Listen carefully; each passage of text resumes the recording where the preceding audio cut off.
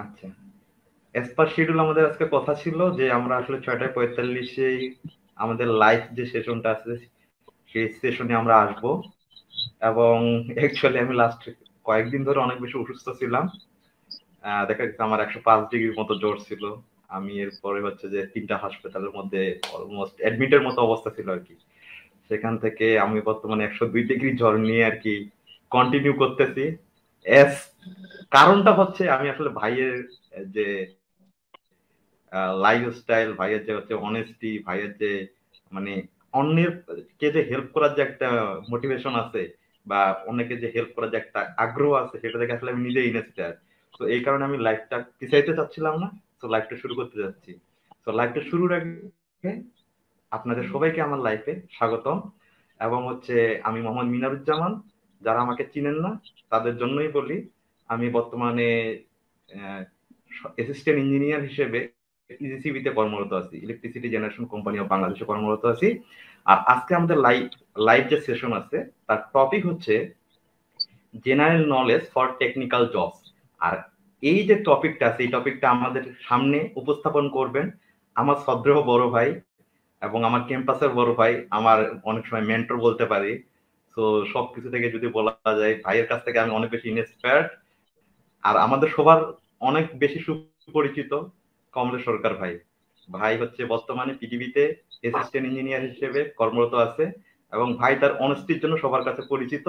So আমরা হচ্ছে যে এই জিনিসগুলো আসলে পরে ভাইয়ের মুখ থেকেই শুনবো।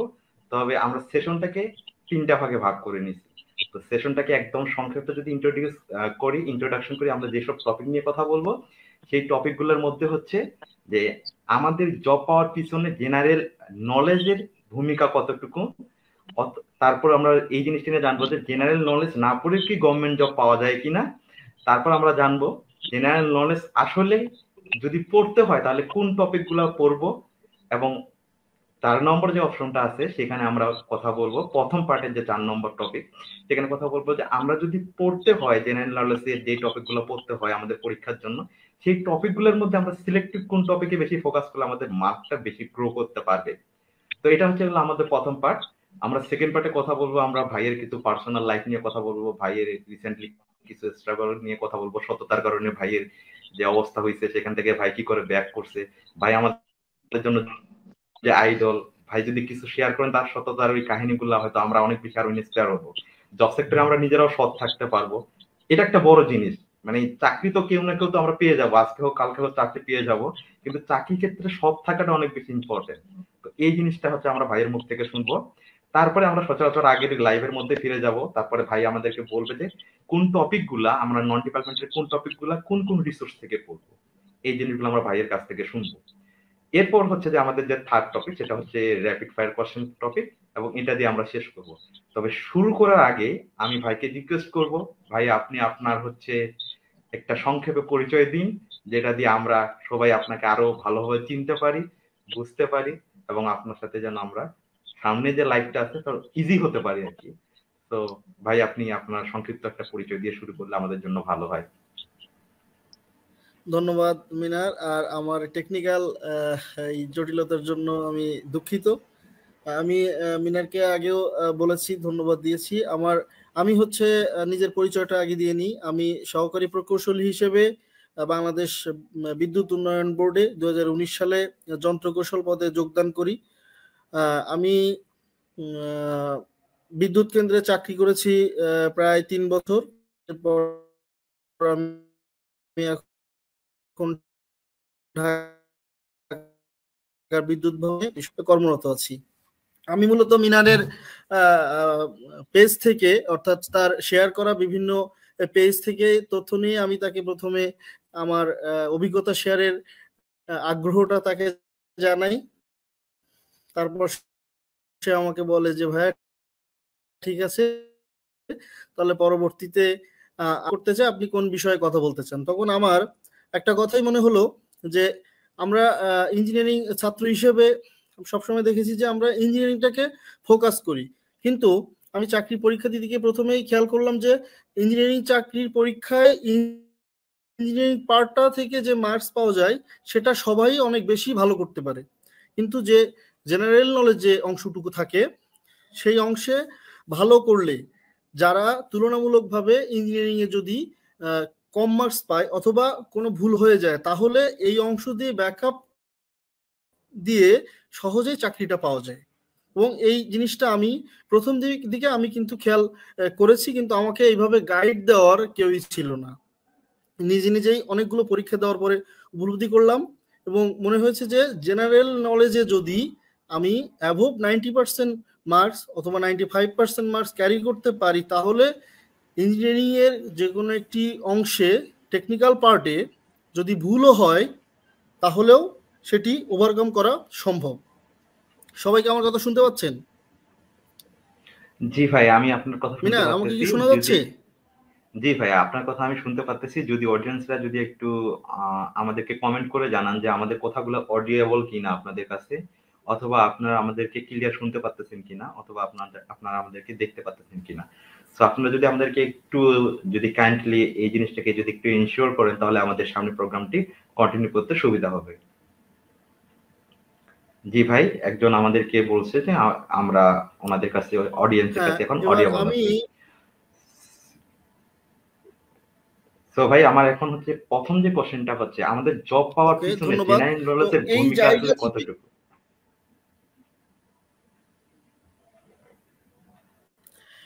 এই এই এই ব্যাপারটি হচ্ছে ব্যক্তি থেকে ব্যক্তি একটু ভিন্নতর। কারণ আমি দেখেছি যে আমি যখন টেকনিক্যাল পরীক্ষা দিতে গিয়েছি, আমরা যত ভালোই টেকনিক্যাল পরীক্ষা দেই না কেন, অনেক ক্ষেত্রে আমাদের পরীক্ষায় অনেক সময় সঠিক করে আসা সম্ভব হয় না। সেক্ষেত্রে যদি আমি জেনারেল নলেজ পার্টটা ভালো করতে পারি এবং ইঞ্জিনিয়ারিং এর তুলনায় সাধারণ জ্ঞান অংশটুকু তুলনামূলকভাবে সহজ, আমরা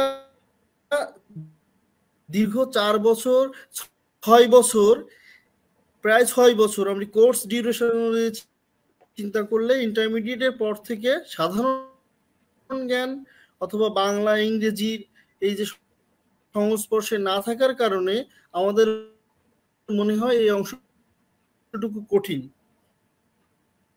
কিন্তু আমি বলবো যে সাধারণ জ্ঞান চাকরি পেতে আমাদেরকে প্রায় 80 থেকে 90% সহযোগিতা করে। শুধু যে টেকনিক্যাল, বর্তমান যে প্রতিযোগিতামূলক চলছে সেখানে টেকনিক্যাল দিয়ে চাকরি পাওয়াটা বলতে গেলে একেবারেই অসম্ভব। এটা হচ্ছে আমার না, আমার সাথে 2019 সালে যারা যোগদান করেছি তাদের সবারই আমরা 170 জন যোগদান করেছি বাংলাদেশ বিদ্যুৎ উন্নয়ন বোর্ডে। একই সাথে ওই সময়ে যারা বিদ্যুৎ উন্নয়ন board, electricity generation company, PGCB, DESCO, DPDC সহ বাংলাদেশ পানি উন্নয়ন বোর্ড, এই ধরনের যত ইঞ্জিনিয়ারিং পরীক্ষা হয়েছে সেখানে সবাই একটাই অভিমত যে শুধু টেকনিক্যাল দিয়ে পুরোপুরিভাবে ইঞ্জিনিয়ারিং চাকরি পাওয়া একেবারেই অসম্ভব। আমি ভাই তার একটা নিজে উদাহরণ ভাই, যে আসলে আমার প্রথম দিকে আমি প্রতিটা অলমোস্ট হচ্ছে প্রায় 90% বা 80% এর মতো জব পরীক্ষা আমি রিটেনে টিকছি। বাট প্রথম দিকে হচ্ছে যে আমি জবগুলোর ভাইবা দিয়ে হচ্ছিল না। তখন আমি বুঝতে পারলাম যে আমার দুইটা প্রবলেম, একটা হচ্ছে আমার ভাইবা প্রবলেম, আরেকটা হচ্ছে আমার নন ডিপার্টমেন্টাল প্রবলেম। এই নন ডিপার্টমেন্টাল যে প্রবলেম বা আমার জেনারেল নলেজে যে প্রবলেম গুলো হচ্ছে, সেইগুলো এই যে একটা প্রবলেম ফেস করতেছি, যখন আপনি আমাকে বললেন যে জেনারেল নলেজ ফর টেকনিক্যাল জবের জন্য এরকম কিছু একটা করা যায় কিনা, তখন কিন্তু ভাই আমি আপনার কথা একবারে রাজি হয়েছি। কারণ আমি জানি আমি যেটা ফেস করছি প্রবলেম, সেটা আমার অনেকে, আমার আশেপাশে যারা ভাই ব্রাদার আছে, যারা জুনিয়র আছে, বা যারা আমার ফ্রেন্ড যারা আছে, তারা তো সেম জিনিসই ফেস করবে। তো এটা যদি একটা অভিজ্ঞ মানুষের কাছ থেকে যদি শোনা যায়, তাহলে জিনিসটা আরো বেশি ভালো হয়। তো দ্বিতীয় যে ভাই কোশ্চেনটা হচ্ছে, সেই কোশ্চেনটা হচ্ছে জেনারেল নলেজ না করে তো চাকরি পাওয়া এখন সম্ভব হচ্ছে না। তাহলে আমরা জেনারেল নলেজ থেকে কি কি করতে পারি, বা জেনারেল নলেজে আসলে কি কি আছে? জেনারেল নলেজ বলতে তো অনেক কিছু বুঝায়। যেমন জেনারেল নলেজ বলে এটা বুঝাইতে পারে যে ধরেন আপনার ইরাকের মুদ্রার নাম কি, অথবা এটাও বুঝাইতে পারে জেনারেল নলেজ হিসেবে যে কালকে প্রিয়াঙ্কা চোপড়া কোন শাড়ি পরছে। সেফান একটা কোন একটা ইভেন্ট ঘটছে যেখানে একটা অনেক, ধরেন সেটা হচ্ছে কান ফেস্টিভ্যাল হয়েছে, হয়তো এই ব্যাপারটা এখন আমি আসলে কোন টপিক গুলা পড়বো, এটা আর কি বলতে, যদি আপনি একটু এক্সপ্লেন করতেন তাহলে আমাদের এই ব্যাপারে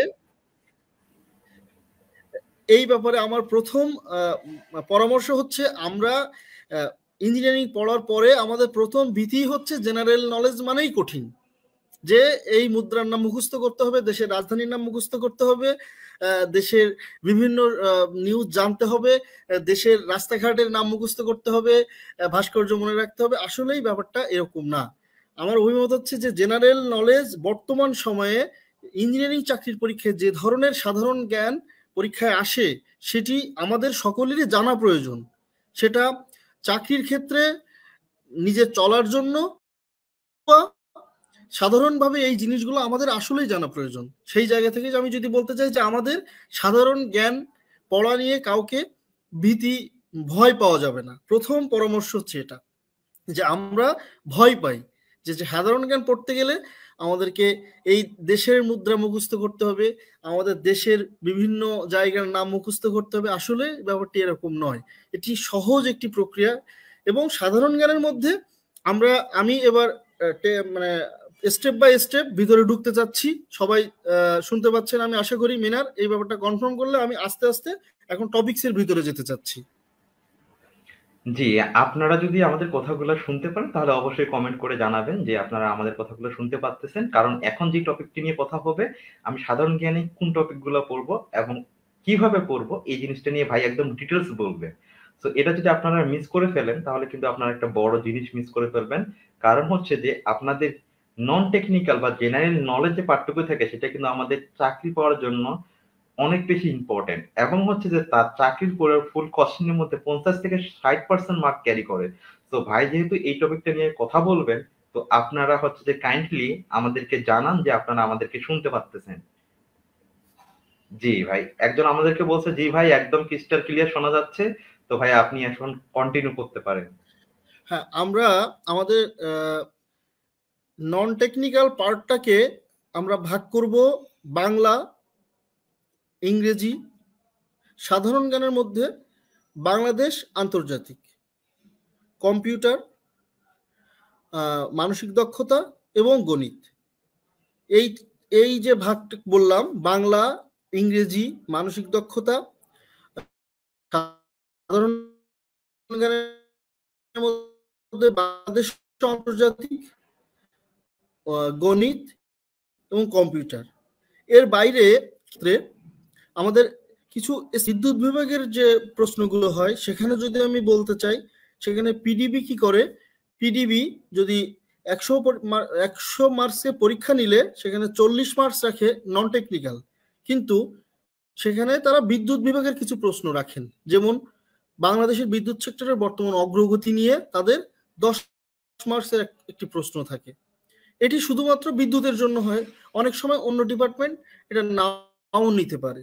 তবে আমাদের মূল ফোকাসটা থাকবে হচ্ছে বাংলা, ইংরেজি, সাধারণ জ্ঞান, বাংলাদেশের আন্তর্জাতিক পার্ট, মানসিক দক্ষতা, গণিত এবং কম্পিউটার।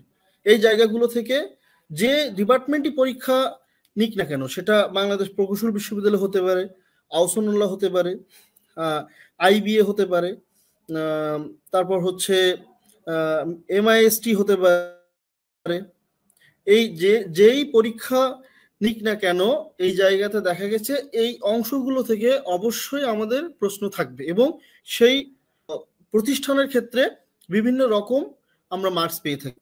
যেমন যদি আমি বলি পানি উন্নয়ন বোর্ড, তারা 20 থেকে 30 মার্কস পর্যন্ত সাধারণ জ্ঞান দেয়, নন টেকনিক্যাল দেয়। বাংলাদেশ বিদ্যুৎ উন্নয়ন বোর্ড প্রায় 40% নন টেকনিক্যাল পার্ট হিসেবে দেয়। তারপরে আমি যদি পিজিসিবি বলি, ইজিসিবি বলি, তাহলে এরা 20 থেকে 30% নন টেকনিক্যাল পার্ট দেয়, বাকিগুলো টেকনিক্যাল।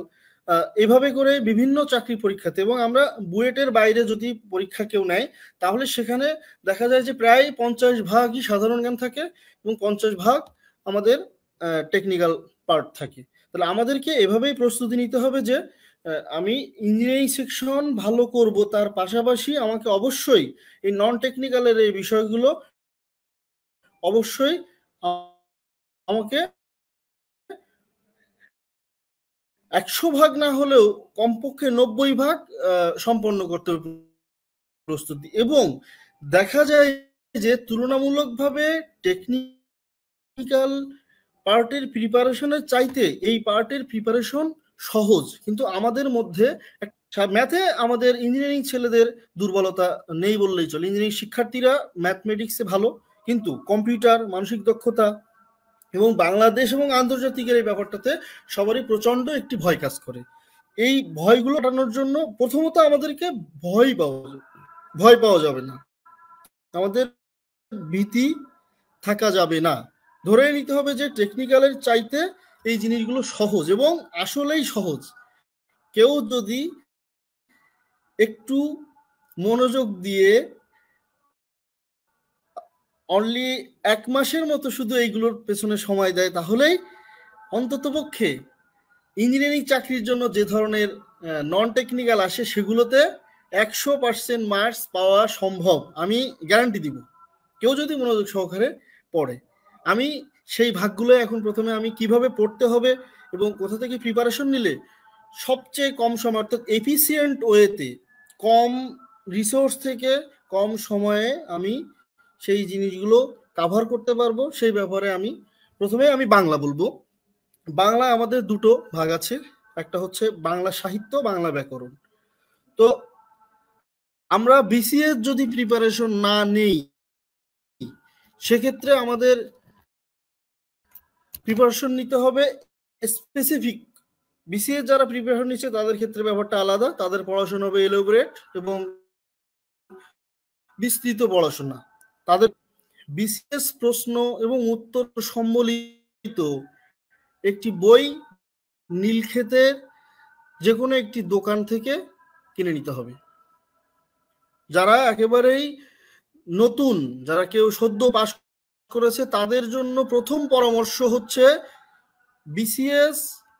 বিসিএস এর বিগত বছরের প্রশ্ন সম্বলিত একটি এবং সমাধান সম্বলিত একটি বই নীলক্ষেতে পাওয়া যায়। এটা অ্যাসিওরেন্সও বের করে বিভিন্ন 10 বছরের বা প্রায় 30 থেকে 40তম বিসিএস, বা এই যে রিসেন্ট যেটা গেল 43তম বিসিএস, এই পর্যন্ত একটি বই সংগ্রহ করতে হবে এবং এই বইয়ের প্রশ্নগুলো আমাদেরকে দেখতে হবে। এই বইয়ের প্রশ্নগুলো দেখলে আমরা প্রথমত ধারণা পাবো যে চাকরির পরীক্ষাতে কি ধরনের নন টেকনিক্যাল প্রশ্ন আসতে পারে। এটা হচ্ছে প্রথম পরামর্শ। তারপর মিনার, তুমি একটু কিছু বলতে চাইলে বলতে পারো, দেন আমি পরের টপিকসে যাব। আচ্ছা ভাইয়া, এখানে যে কথাটা বলছে সেটা হচ্ছে যে অবশ্যই প্রথমে বিসিএস এর একটা হচ্ছে যে আপনি কোশ্চেন ব্যাংক বলতে পারেন, আপনি কোশ্চেন ব্যাংক কালেক্ট করবেন, সেটা যে কোনো প্রকাশনী হতে পারে। অবশ্যই এমন কোনো প্রকাশনী নেবেন না যেখানে তাদের অ্যান্সার গুলো ভুল থাকে। আপনি অবশ্যই রিনাউন্ড কোনো কোম্পানি নিতে পারেন। আমরা অবশ্যই কোম্পানির নাম এখানে অ্যাসিওরেন্স, প্রফেসর এরা তুলনামূলক কম ভুল দেয়। প্রিসেপ্টরস নতুন এসেছে বাজারে, এরা ভালো। তারপর আমাদের বুয়েটের সিনিয়র ভাইরা একটা বই বের করেন কোয়ান্টামের, এরা যদি পুরনো বিগত বছরের প্রশ্ন সম্বলিত বই বের করে এটাও ভালো হবে। এরাও চেষ্টা করেন কম ভুল নিয়ে বইটি সম্পাদনা করার জন্য। তাহলে আপনারা এরকম টাইপের একটা বই অবশ্যই ফলো করবেন। তো ভাইয়া, আপনি হচ্ছে যে আপনার প্রসেসে দ্বিতীয় ধাপে যেতে পারেন আর কি, আপনি কন্টিনিউ করতে পারেন, আপনার কথাগুলো আপনি কাজে লাগতেছে। এবার আমি এই বইটি ওভারভিউ করব, দেন আমি আমার বাংলাতে আছে বাংলা সাহিত্য অংশ, বাংলা ব্যাকরণ অংশ। বাংলা ব্যাকরণ অংশের জন্য আমরা নবম দশম শ্রেণীতে যে বইটি পড়েছিলাম মুনির চৌধুরীর, সেই পুরনো বইটি নিতে হবে।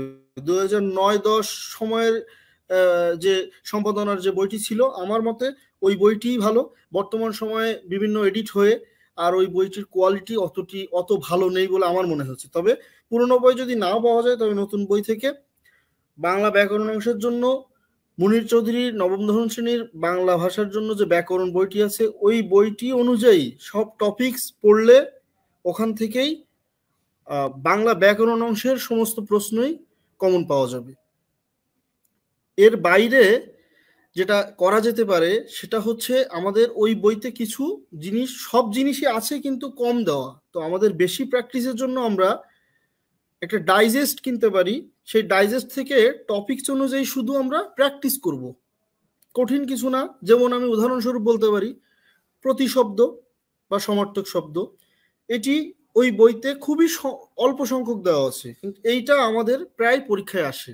তাহলে আমাদেরকে প্র্যাকটিস করার জন্য আমরা অ্যাসিওরেন্স বা যে কোনো একটা কোম্পানির ডাইজেস্ট কিনে সেখান থেকে আমরা দেখতে পারি। সেখান থেকে আমরা বিপরীতার্থক শব্দ, তারপর শুদ্ধিকরণ, এক কথায় প্রকাশ, বাগধারা, এই জাতীয় জিনিসগুলো আমরা ডাইজেস্ট থেকে দেখব। কারণ মুনির চৌধুরীর ব্যাকরণে এই জিনিসগুলো খুবই সামান্য আছে, জাস্ট আমাদেরকে পড়তে হবে, কিন্তু প্র্যাকটিস করার জন্য অন্য যে কোনো একটি বইয়ের সহযোগিতা নিতে হবে।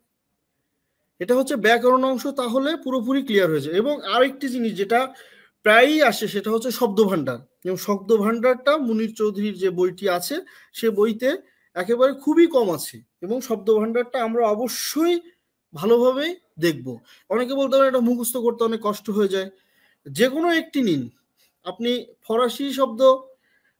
ফার্সি শব্দ মুখস্থ করুন, দেখবেন আরবিগুলো বুঝতেই পারবেন কোনগুলো আরবি। আর বাকি যে পর্তুগিজ বা জাপানি বা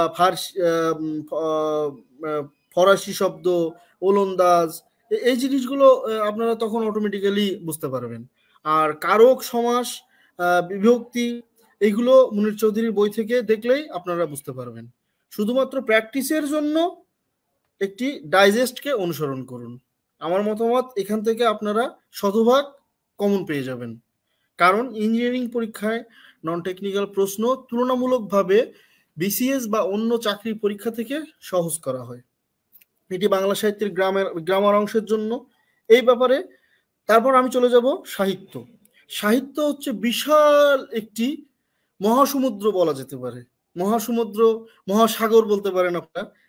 বাংলা সাহিত্য আমাদের আমাদের মানে এত বড় একটি অংশ যেটি পড়ে শেষ করা সম্ভব না। তাহলে এখন বলতে পারেন যে তাহলে এইখানে তো অনেক প্রশ্নই থাকে, তাহলে আমরা কি করতে পারি?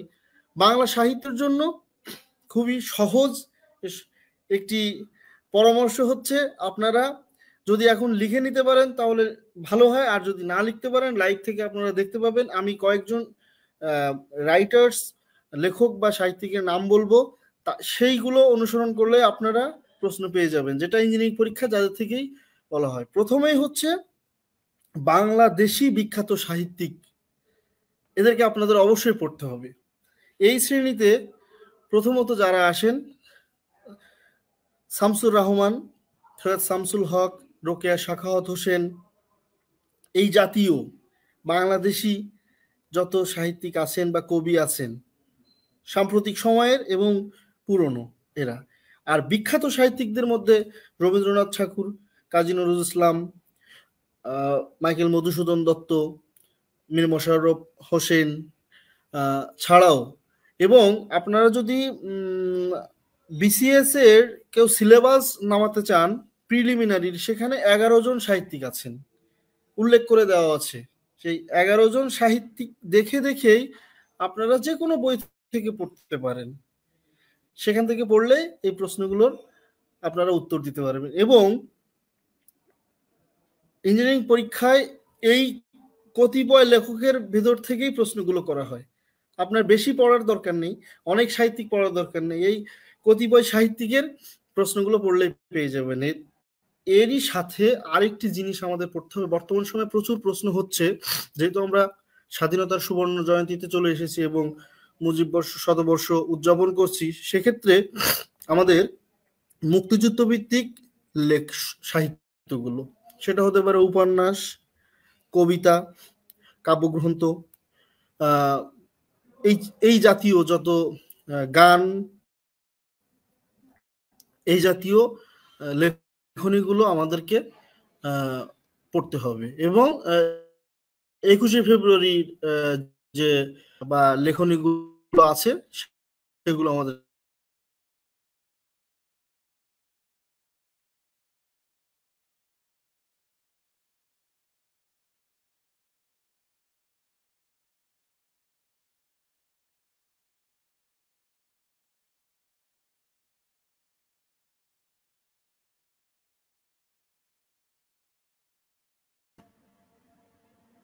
ভাইয়া আপনার মনে হয় নেটে একটু সমস্যা হচ্ছে, আপনি এখন হচ্ছে বাফার করতেছেন অথবা হচ্ছে আপনি থেমে আছেন, আমরা আপনাকে আসলে শুনতে পারতেছিলাম না।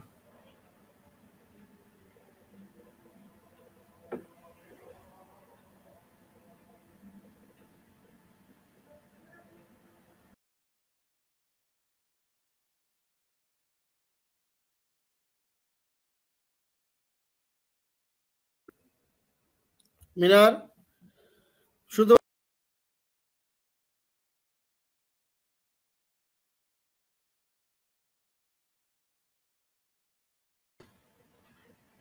ভাইয়া টেকনিক্যাল ডিফল্টের কারণে আমাদের এখান থেকে একটু হচ্ছে যে হয়তো বা নেট চলে গেছে ভাইয়া, এরকম হতে পারে। এর জন্য ভাইয়া কিছুক্ষণের মধ্যে হচ্ছে আমাদের সাথে আবার জয়েন করবে। তো ততক্ষণ আপনারা আমাদের সাথেই থাকুন। আশা করি সেশনটা খুবই ভালো হচ্ছে, খুবই ইনফরমেটিভ হচ্ছে। যে এই জিনিসগুলো আসলে আপনারা আসলে কি শুনতেছেন আপনারা আসলে নিজেও বুঝতে পারবেন না যতক্ষণ পর্যন্ত না আপনারা পরীক্ষায় বসতেছেন ততক্ষণ পর্যন্ত। সো আপনাদের কাছে যদি হাতের কাছে যদি খাতা কলম থাকে তাহলে আপনারা নোট করুন, অথবা আপনারা হচ্ছে যে ওয়ার্ড ফাইল অথবা আপনার ফোনে যে কোনো অ্যাপ ইউজ করে আপনারা নোটগুলো করতে পারেন। ভাইয়া যে কথাগুলো বলতেছে সেই কথাগুলো অবশ্যই অবশ্যই অনেক বেশি ইম্পর্টেন্ট এবং নোট করার মতো। আমি অলরেডি কমেন্ট করে রাখছি যে please write down all the suggestion and আবারও বলতেছি আপনারা জিনিসগুলোকে নোট করে রাখুন, কারণ এরকম হচ্ছে জার্ক ফ্রি কন্টেন্ট, এরকম হচ্ছে যে আপনার গোল্ডেন টিপস আপনি জীবনেই পাবেন না কোথাও। আর এখন এমন সময় হয়েছে প্রতিযোগিতা জব পরীক্ষাগুলোতে এমন বেশি হয়েছে যে আপনি যদি দেখা যাচ্ছে নন টেকনিক্যাল পার্ট, যেটাকে আমি বলি জেনারেল নলেজ পার্ট, সেই জেনারেল নলেজ পার্টে যদি আপনি ভালো না করেন তাহলে আপনি কিন্তু টিকবেন না জবে। ঠিক আছে, এটাকে কোনোভাবেই সম্ভব না। আপনি 50% মার্কসে যদি খারাপ করেন তাহলে ঠিক আছে, কখনোই পসিবল না। সো এই যে ভাইয়া যে আমাদের টপিক গুলা নিয়ে যে আমাদেরকে বলতেছে, আমাদেরকে এত সুন্দর করে গুছাই দিতেছে, সেই জিনিসগুলো আপনারা একটু নোট ডাউন করেন কাইন্ডলি। যদি আপনারা নোট ডাউন করেন তাহলে জিনিসগুলো আসলেই অনেক বেশি সুন্দর হবে। এবং ইতিমধ্যে ভাইয়া আমাদের সাথে জয়েন করছে, ভাইয়া তার হচ্ছে যে পরবর্তী যে কার্যক্রমটি আছে সেটা কন্টিনিউ করবে। ধন্যবাদ। এর পরের বিষয় হচ্ছে ওয়েলকাম ভাইয়া ইংরেজি। अगेन। আমরা জি ইংরেজি, ভাইয়া। হ্যাঁ ধন্যবাদ। আমার নেটওয়ার্ক একটি ঝামেলা করছে, আমি আবারও দুঃখিত। এরপরের যে বিষয় সেটা হচ্ছে ইংরেজি। ইংরেজিতেও দুটি পার্ট আছে, একটা হচ্ছে লিটারেচার আর একটি হচ্ছে গ্রামার। তো ইঞ্জিনিয়ারিং পরীক্ষাগুলোতে ইংলিশ লিটারেচার থেকে বলতে গেলে প্রশ্ন একেবারেই আসে না। তবে যেহেতু এখন প্রতিযোগিতামূলক পরীক্ষা, যদি এসে যায় তাহলে একটি মার্কস আপনার কাটা যাবে, সেহেতু সামান্যতম অর্থাৎ একেবারেই যেটুক না জানলেই হয় সেই অনুযায়ী যদি আপনারা একটু দেখে রাখেন, সেই ক্ষেত্রে আমি, আপনারা যদি মনে করেন যে আপনাদেরকে প্রোভাইড করতে হবে তাহলে আমি মিনারের মাধ্যমে সেটা প্রোভাইড করব। আর যদি আমি এখন মুখে বলি, ডিসকাস করি, তাহলে সেটা আমি বলবো যে ইংরেজি সাহিত্যের কে কি সৃষ্টি করেছে বাংলা সাহিত্যের মতো। বাংলা সাহিত্যে যেমন উপন্যাসের জনক আছেন বঙ্কিমচন্দ্র, ইংরেজি সাহিত্য একজন উপন্যাসের জনক আছেন। ইংরেজি সাহিত্যের বিভিন্ন উপাধি আছে কবি, যেমন উইলিয়াম ওয়ার্ডসওয়ার্থকে বলা হয় হচ্ছে প্রকৃতির কবি। তো এরকম যে উপাধিগুলো আছে এবং কে কি সৃষ্টি করেছেন এবং কে কোন যুগের কবি, অন্তত পক্ষে এইটুকু আপনারা জেনে রাখুন, তাহলেই আপনাদের ইংরেজি সাহিত্য কভার হয়ে যাবে।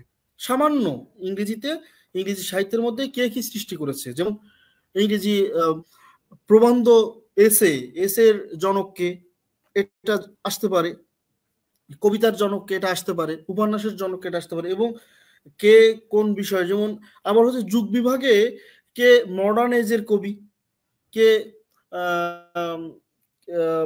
হতে পারে যে এলিজাবেথিয়ান এজের কবি কে ছিল, এই ধরনের যে প্রশ্ন। রোমান্টিক যুগের কবি কে, কে কাকে মহাকাব্যের, যেমন জন মিল্টনকে বলা হয় মহাকাব্যের জনক, এপিক এপিক কবি, তো এপিক পোয়েট বলা হয় জন মিল্টন। তো এরকম আপনারা সামান্য কিছু প্রস্তুতি নিয়ে রাখেন, সেটি আপনারা যে কোনো একটি ইংলিশ লিটারেচারের কনফিডেন্সের একটি বই আছে, কনফিডেন্সের একটি বইয়ের শুরুতেই আপনারা এগুলো পেয়ে যাবেন। শুধু এই অল্প জিনিসটুকু জানলেই দেখবেন যে পরীক্ষাতে আপনার ইংরেজি সাহিত্য বিষয়ে কোনো ধরনের মার্কস আপনার থেকে কাটা যাচ্ছে না। প্রায়ই দেখা যায় আমাদের এই ক্ষেত্রে আমি বাংলাদেশ প্রকৌশল বিশ্ববিদ্যালয়ে যতগুলো পরীক্ষা দিয়েছি, আমাদের মনে হয় বুয়েটের স্যাররা একটু ইংরেজি সাহিত্য চর্চা করেন ইঞ্জিনিয়ারিং এর পাশাপাশি। তারা মাঝে মাঝে দু একটি ইংরেজি সাহিত্যের প্রশ্ন হঠাৎ করে দিয়ে থাকেন, যে কে রোমান্টিক যুগের কবি কে, তারপর আধুনিক যুগের কবি, নিচের কে আধুনিক যুগের কবি, এই কবিতাটি কে লিখেছেন, বা ইংরেজি সাহিত্যের রোমান্টিক যুগের সূচনাকারী কে। আমার আমার খুব ভালো লাগতো যখন এই প্রশ্নগুলো পরীক্ষা আসতো, কারণ আমি আরেকটা জিনিস মনে হয় স্যার একটু বেশি দেয়, সেটা হচ্ছে ইওলজি, মানে কে কার কার মরার পরে একটা জীবন গাথা লিখছে বা শোকগাথা লিখছে, এই জিনিসটা একটু দিতেছে ইদানিং।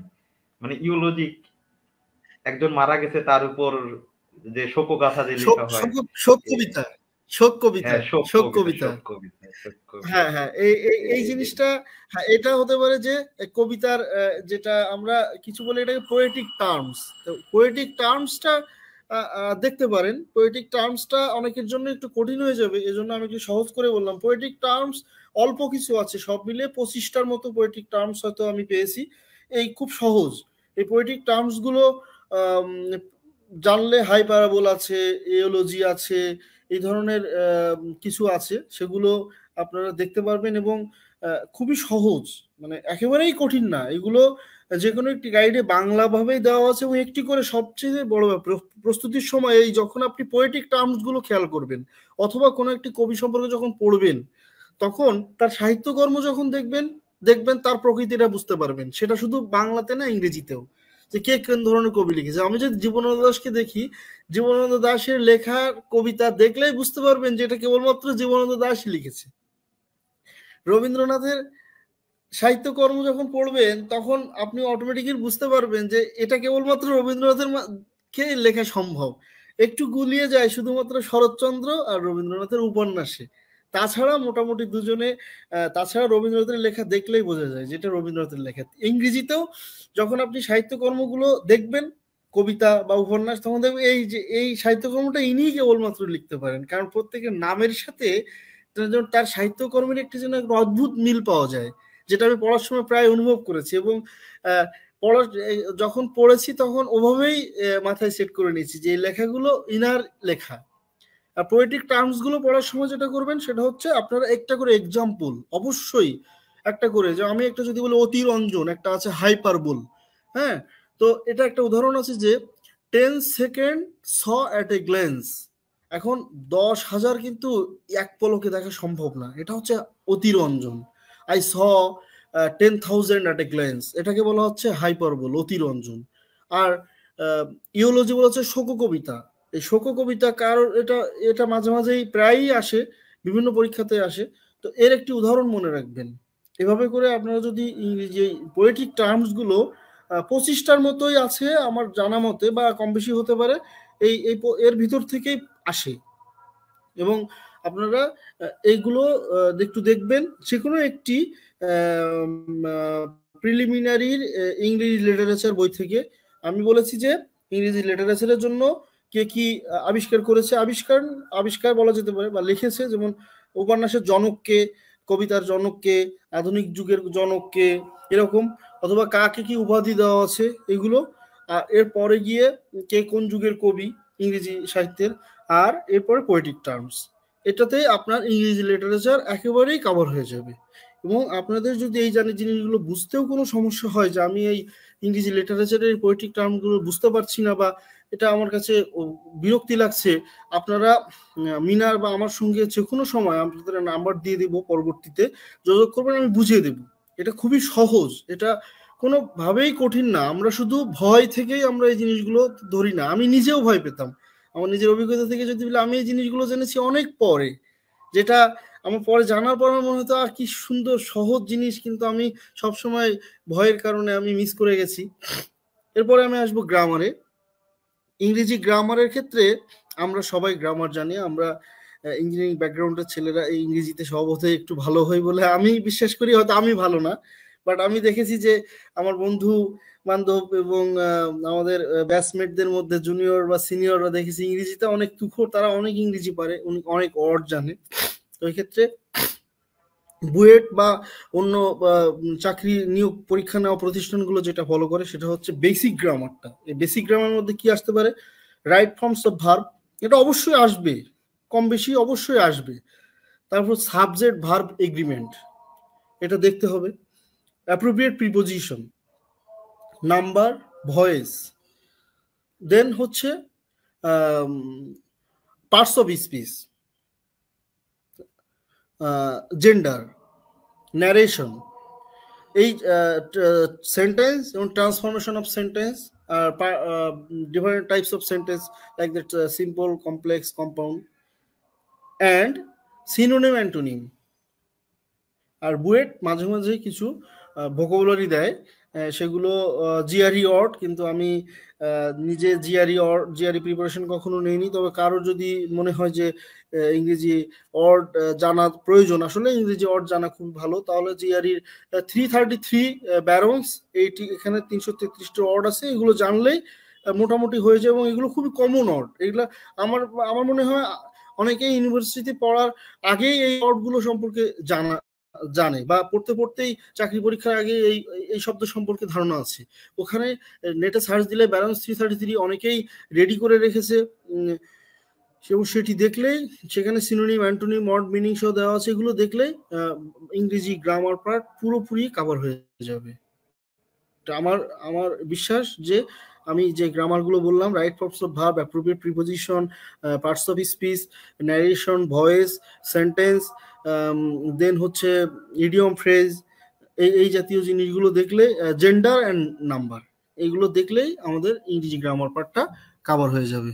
হ্যাঁ, আমি হোস্টকে দেন কিছু বলার জন্য অনুরোধ করছি।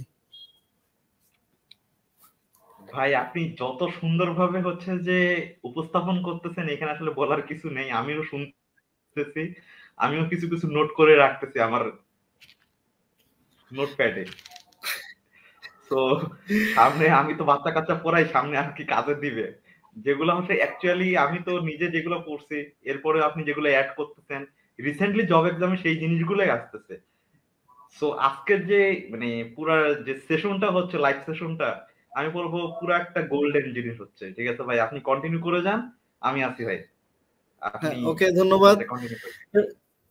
এবার এর পরের অংশ হচ্ছে আমাদের সাধারণ জ্ঞান, জেনারেল নলেজ। এটা নিয়ে মনে হয় আমাদের ভীতি সবচাইতে বেশি। মুদ্রা মুখস্থ করতে হবে, দেশের বিভিন্ন আনাচে কানাচে ঘটনা মুখস্থ করতে হবে, বিভিন্ন দেশে কি ঘটছে মুখস্থ করতে হবে, বাংলাদেশের কে কোন মন্ত্রী আছে মুখস্থ করতে হবে, কে কোথায় আছে, মানে সব মিলে একটি হযবরল অবস্থা যেটা মনে করা হয়, সেটা হচ্ছে এই সাধারণ জ্ঞানে। কিন্তু সাধারণ জ্ঞান পড়ার মধ্যে একটি দারুণ মজা আছে, সেটা খুবই দারুণ একটি মজার ব্যাপার। সেটা আমি যখন আপনাদেরকে শেয়ার করব তখন আপনারা ভাববেন যে আসলেই বাংলাদেশ প্রসঙ্গ থেকে এর পরে প্রশ্ন আসলে আমরা সবই পারবো। এবং আমার বিশ্বাস যে আপনাদেরকে আমি যদি সেভাবে বুঝিয়ে দেই, আপনারা এটা সহজেই বুঝতে পারবেন। প্রথমে আমি বাংলাদেশ প্রসঙ্গ নিয়ে কথা বলতে চাই। বাংলাদেশ প্রসঙ্গের জন্য আপনাদের প্রথমে যে জিনিসটি জানতে হবে সেটা হচ্ছে, আপনাদেরকে প্রথমে আমাদের অর্থনৈতিক সমীক্ষা কিনতে হবে।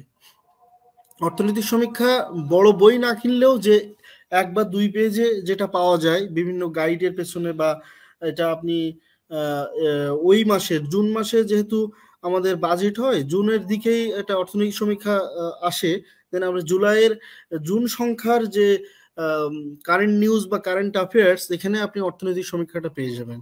এই অর্থনৈতিক সমীক্ষাটা অবশ্যই আপনাকে নিতে হবে, কারণ অর্থনৈতিক সমীক্ষার মাধ্যমেই আমাদের বাজেট, আমাদের কোন খাতে কি ধরনের খরচ হচ্ছে, আমাদের কি ধরনের উন্নয়ন হচ্ছে, আমাদের বর্তমান জনসংখ্যা, আমাদের বর্তমান শিক্ষার হার, বিদ্যুৎ কোথায় বিদ্যুৎ ব্যবহৃত হচ্ছে, কি পরিমাণ উন্নয়ন ঘটছে, সবকিছুই আপনি অর্থনৈতিক সমীক্ষাতে পেয়ে যাবেন।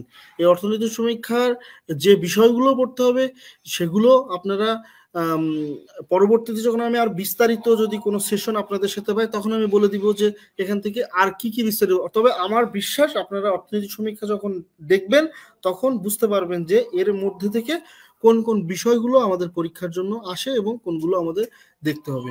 এক নজরে অর্থনৈতিক সমীক্ষা এটা আপনাদেরকে অবশ্যই নিতে হবে, এবং এর সাথে আপনারা এক নজরে বাজেট, এই দুটো জিনিস নিয়ে রাখবেন। কারণ প্রায় পরীক্ষায় আসে আমাদের বাজেট কত এবং বিগত বছরে বাজেট কত ছিল, এবং আমাদের সবচেয়ে আমি একটা জিনিস মিস করে গেছি, আমরা প্রায় পত্রিকা শুনে আমাদের জিডিপি বৃদ্ধি পেয়েছে, জিডিপি আমরা উন্নয়নশীল দেশে অবতরণ করছি, আমরা উন্নয়নশীল দেশে ঢুকে গিয়েছি, আমরা এলডিসি বলা হয় লিস্ট ডেভেলপড কান্ট্রিজ, অনুন্নত দেশ থেকে আমরা উন্নয়নশীল দেশে গেছি। এই জিনিসটা কোথা থেকে আসছে? জিডিপি কি? What is GDP? Domestic gross domestic যে প্রোডাক্ট, এই যে জিডিপি, এই জিডিপিটা কি বিস্তারিত আপনাদের জানার দরকার নেই, এটা অর্থনৈতিক সমীক্ষা থেকেই আপনারা পুরোপুরি জিএনপি জিডিপি এই সম্পর্কে ধারণা পেয়ে যাবেন। এই আনুপাতিক হারে আমাদের প্রবৃদ্ধি কত এবং এর টোটাল পরিমাণ কত, এই জিনিসগুলো এটি সব জায়গায় পরীক্ষাতে আসে। আপনি যে প্রতিষ্ঠানে পরীক্ষা নিক না কেন, চেষ্টা করে এই জাতীয় আপডেট জিনিসগুলো আপনাকে পরীক্ষায় দিয়ে আপনার সাধারণ জ্ঞান সম্পর্কে, আপনার দেশের সম্পর্কে আপনার নলেজটা আপনার থেকে নেওয়ার জন্য চেষ্টা করে। এবং আপনাকে যে কোনো চাকরি পরীক্ষায় টিকতে হলে দেশের সম্পর্কে আপডেট থাকতে হবে। এটা হচ্ছে আমার কাছেও মনে হয়েছে, এবং এটা আপনি নিজেও যখন প্রস্তুতি নেবেন তখন দেখবেন যে এই জাতীয় জিনিসগুলো পরীক্ষায় আসবে। তাহলে আমাদেরকে অর্থনৈতিক সমীক্ষা এবং বাজেট, রিসেন্ট এবং সাম্প্রতিক যে জিনিসটা সেটা আপনাকে, এর বাইরে যেটা আপনার পড়বেন, অনেকের হয়তো পত্রিকা পড়ার অভ্যাস নেই, কিন্তু আমাদেরকে একটু পত্রিকা পড়ার অভ্যাস তৈরি করতে হবে। পত্রিকা পড়ার অভ্যাস তৈরি করলেই অনেক কিছু আমাদের পাওয়া যাবে। কারণ বিসিএস ব্যতীত অন্য পরীক্ষাগুলোতে অতি সাম্প্রতিক প্রশ্ন করা হয়, অতি সাম্প্রতিক জিনিসগুলোই কেবলমাত্র, আপনি যদি নিউজ পেপার না পড়তে পারেন তাহলে আপনি কারেন্ট অ্যাফেয়ার্স অবশ্যই দেখবেন, কিন্তু কারেন্ট অ্যাফেয়ার্সে এত বেশি হিজিবিজি তথ্য দেয় যে মনে হয় কোনটা ছেড়ে কোনটা পড়বো, খুবই বিরক্তিকর। এই জন্য আপনি যেটা পড়বেন সেটা হচ্ছে পত্রিকা। প্রথম আলো পত্রিকা আপনি পড়লে, আমার বিশেষ প্রথম আলো পত্রিকাতেই খুব ভালো তথ্য দেওয়া থাকে, এবং প্রথম আলো পত্রিকার তথ্যগুলো আপনারা দেখলেই তার সারা বাংলাদেশের আর একটি কাজ করতে পারেন। আমরা যেহেতু সবাই ফেসবুক ব্যবহার করি, সেহেতু ফেসবুকে আপনি ডেইলি স্টার, প্রথম আলো, আজকের পত্রিকা নামে নতুন একটি পত্রিকা এসেছে বাজারে, এরাও ভালো নিউজ কভার করে। এই জাতীয় কিছু পত্রিকা আপনি যদি লাইক দিয়ে রাখেন তাহলে দেখবেন আপনার কাছে ডেইলি নিউজ চলে আসছে। এবং একটি জিনিস অবশ্যই আমি বলবো, যেহেতু অনলাইন পত্রিকা রাত 12টার পরে চলে আসে, আমাদের সবার উচিত হচ্ছে রাত্রে আমরা যেহেতু 12টার আগে কেউ ঘুমাই না, 12টার পরে অনলাইন পত্রিকাগুলো চলে আসে, তো রাত্রে ঘুমানোর আগে অবশ্যই যেন আমরা অনলাইন পত্রিকাতে আমাদের প্রত্যেক দিনের নিউজটা, আপকামিং নিউজটা আমি যেন রাতে দেখে রাখি। এবং এই পত্রিকার কিছু কোন জিনিসগুলো আমাদের দেখতে হবে, দৈনন্দিন ঘটে যাওয়া অনেক ঘটনা, তার মধ্যে সবগুলো আমাদের দেখা লাগবে না। এর মধ্যে দেখা যেতে পারে বাংলাদেশের সাথে কোনো দেশের সম্প্রতি কোনো ধরনের কোলাবোরেশন হচ্ছে কিনা, চুক্তি হচ্ছে কিনা, প্রধানমন্ত্রী কোনো দেশে যাচ্ছে কিনা, বা কোনো দেশের কোনো বিশেষ অতিথি আমাদের দেশে আসছে কিনা, বাংলাদেশ কোনো খেতাব পেল কিনা, প্রধানমন্ত্রী কোনো খেতাব পেল কিনা, কোনো জায়গায় বাংলাদেশের কোনো একটি সেক্টর চ্যাম্পিয়ন হলো কিনা। এবং আরেকটি জিনিস যেটা হচ্ছে বাংলাদেশের উন্নয়ন খাতটি আমাদেরকে বিশেষ গুরুত্ব দিতে হবে, যে এখানে এই খাতে উন্নয়ন ঘটছে, এই জাতীয় জিনিসগুলো আমাদের দৈনিক পত্রিকার আলোচ্য বিষয়। এই দৈনিক পত্রিকা থেকে সম্পাদকীয় কলামটি দেখারই দরকার নেই। তাহলে আমি যেটা বললাম যে দেশ বিদেশের সাথে সংযুক্ত খবরগুলো দেখবেন, এবং বাংলাদেশের উন্নয়ন খাতের কোনো গল্প যেটা পত্রিকা আসছে সেই জাতীয় জিনিসগুলো আপনারা একটু চোখ বুলাবেন, তাহলে আশা করি পরীক্ষা হবে। এই যেমন আমি বলতে পারি যে আমরা রূপপুর পারমাণবিক কেন্দ্র সম্পর্কে হচ্ছে, বা আমি পদ্মা সেতু, এবং পদ্মা সেতু সম্পর্কে আপনি যখন নিউজ দেখবেন, পত্রিকায় খবর দেখবেন, তখন হয়তো পাবেন যে পদ্মা সেতু সম্পর্কে বিভিন্ন বিস্তারিত লেখা থাকবে, এবং পদ্মা সেতুর কোন দিন কি হলো এটা দরকার নেই, যে পিচ ঢালাই হচ্ছে কবে বা এই জাতীয় জিনিসটা না, যেটা হচ্ছে যে পদ্মা সেতু কবে উদ্বোধন হতে পারে, এই যখন নিউজ আসবে এই জাতীয়, পদ্মা সেতু কবে ভিত্তিপ্রস্তর স্থাপন করা হয়েছিল, পদ্মা সেতু দৈর্ঘ্য কত, পিলার সংখ্যা কত, স্প্যান সংখ্যা কত, কোন দুটি প্রান্তকে যুক্ত করছে বিভাগকে, এবং এইটা, এবং তারা কারা কনস্ট্রাকশন সাইডে কারা আছে, কোন দেশ এটা তৈরি করছে, এই জাতীয় জিনিসগুলো। এরকম ভাবে যখন কোনো একটি উন্নয়ন খাতের কোনো একটা নিউজ আসে, পত্রিকাটা চেষ্টা করে যে ওইটার একটু বিস্তারিত তুলে ধরতে, ওই বিস্তারিতগুলো পারলে নোট রাখবেন। অথবা আপনি গুগল করলেই পুরো জিনিসগুলো পেয়ে যাবেন। এভাবে আপনি সাম্প্রতিক জিনিসগুলো দেখবেন। আর এরপরে আমি বাংলাদেশ বিষয়ে আর একটি যে বিষয় সেটা আমরা ভয় পাই, এটা বলা যেতে পারে, তবে সেটা হচ্ছে আমরা ডাইজেস্ট দেখব। ডাইজেস্টের সিলেবাস অনুযায়ী আমরা যে সামান্য কিছু টপিকস আছে, আমরা এই টপিকসগুলো একটু দেখে যাব। চোখ বুলিয়ে যাওয়া, চোখ বুলিয়ে গেলে অর্থাৎ বাংলাদেশের কি হতে পারে, বাংলাদেশের চারপাশে কি আছে, কোন কোন কোন কোন দেশ আছে, তাদের রাজ্যগুলো কি, বাংলাদেশের ভৌগোলিক অবস্থানটা আমাদের জানতে হবে, বাংলাদেশের ভৌগোলিক সীমারেখার মধ্যে কি কি আছে আমাদের সাথে, তাছাড়াও আমাদের বিভিন্ন জেলাগুলো আছে, জেলার সাথে কোন প্রান্তে কি বন্দরগুলো আছে, এগুলো দেখা যেতে পারে। তারপর আমাদের বিভিন্ন যে ঐতিহাসিক স্থাপনাগুলো আছে সেগুলো দেখা যেতে পারে। এবং আমরা বুয়েটিয়ানরা এবং ইঞ্জিনিয়ারিং ছেলেরা প্রায় দেখেছি যে আমরা প্রচুর ট্যুরে যাই। এই ট্যুরিস্ট স্পটগুলো কিন্তু প্রায় পরীক্ষায় আসে, সেটা পাহাড় হতে পারে, ঝর্ণা হতে পারে, তারপর স্থাপনা হতে পারে। যেমন আমি প্রায় পরীক্ষায় পেতাম যে সোয়াম ফরেস্ট কোথায় অবস্থিত, অর্থাৎ রাতারগুল সোয়াম ফরেস্টে আমরা গিয়ে সবাই ছবি দেই, কিন্তু অনেক সময় পরীক্ষার হলে গিয়ে সোয়াম ফরেস্ট যখনই দেয় তখন আমরা পারি না। তারপর গুহা দেয়, আলুটিলা গুহা কোথায় অবস্থিত, এরকম পর্যটন জায়গাগুলো সাথে সাথে হচ্ছে আমাদের বিভিন্ন ভৌগোলিক স্থাপনা, এই জিনিসগুলো জানতে হবে। আর সংবিধান, অনেকেই সংবিধান পড়ার কথা বলেন, কিন্তু আমি বলবো যে ইঞ্জিনিয়ারিং চাকরির পড়াশোনার ক্ষেত্রে নন টেকনিক্যালে সংবিধান জিনিসটি আমরা উইথড্র করতেই পারি। এবং এখন বর্তমান সময়ে যেটা পড়ছে আমাদের মুক্তিযুদ্ধ বিষয়ক পড়াশোনা আমাদের করতেই হবে। এবং মুক্তিযুদ্ধ বিষয়ক যে প্রশ্নগুলো হয় সেগুলো পড়ার জন্য সবচেয়ে সহজ উপায় হচ্ছে নবম দশম শ্রেণীর ইতিহাস এবং বাংলাদেশের বিশ্ব পরিচয়। এই বইটি পড়লে এটার উত্তরই সর্বোচ্চ গ্রহণযোগ্য। ওখানে যে ঘটনাগুলো আছে সেই ঘটনাগুলো দেখলেই আমরা মুক্তিযুদ্ধ ভিত্তিক অধ্যায়গুলো কভার করতে পারবো। আমাদের ভাষা আন্দোলন থেকে মুক্তিযুদ্ধ এখান থেকে কভার হয়ে যাবে। আমি বললাম নবম দশম শ্রেণীর ইতিহাস এবং সায়েন্সদের আমরা যে সময় আগে পড়েছি সাধারণ সামাজিক বিজ্ঞান, ওটা এখন বাংলাদেশের বিশ্ব পরিচয় হয়েছে। এই দুটো বই সম্পর্কে আমরা যদি এই দুটো বইয়ের ইতিহাসের অংশটুকু আমরা দেখি, তাহলে আমাদের মুক্তিযুদ্ধ বিষয়ক অংশটু আমাদের কভার হয়ে যাবে। এটি ছিল বাংলাদেশ বিষয়ের আলোচনা, এবং এখান থেকেই মোটামুটি 90% প্রশ্ন আমরা কমন পেয়ে যাব। আমি তাহলে যেটা বললাম যে অর্থনৈতিক সমীক্ষা, এক নজরে বাজেট, তারপর আমি আসলাম বাংলাদেশের পত্রিকা, তারপর পত্রিকা পড়তে হবে আমাদের, ডেলি নিউজ পেপার অবশ্যই পড়তে হবে।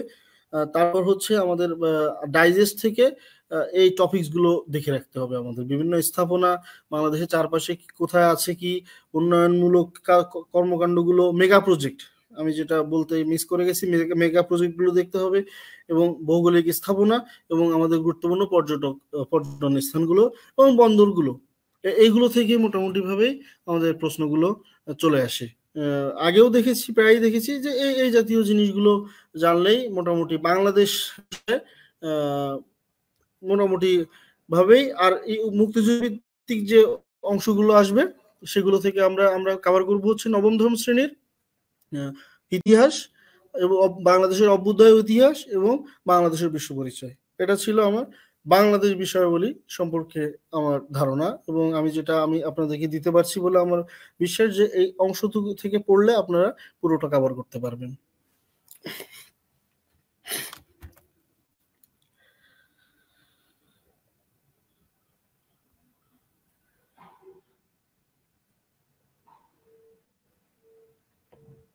জি ভাই এখানে হচ্ছে বাংলাদেশ সম্পর্কে যা যা পড়তে হবে তা মোটামুটি সবই বলে ফেলছে।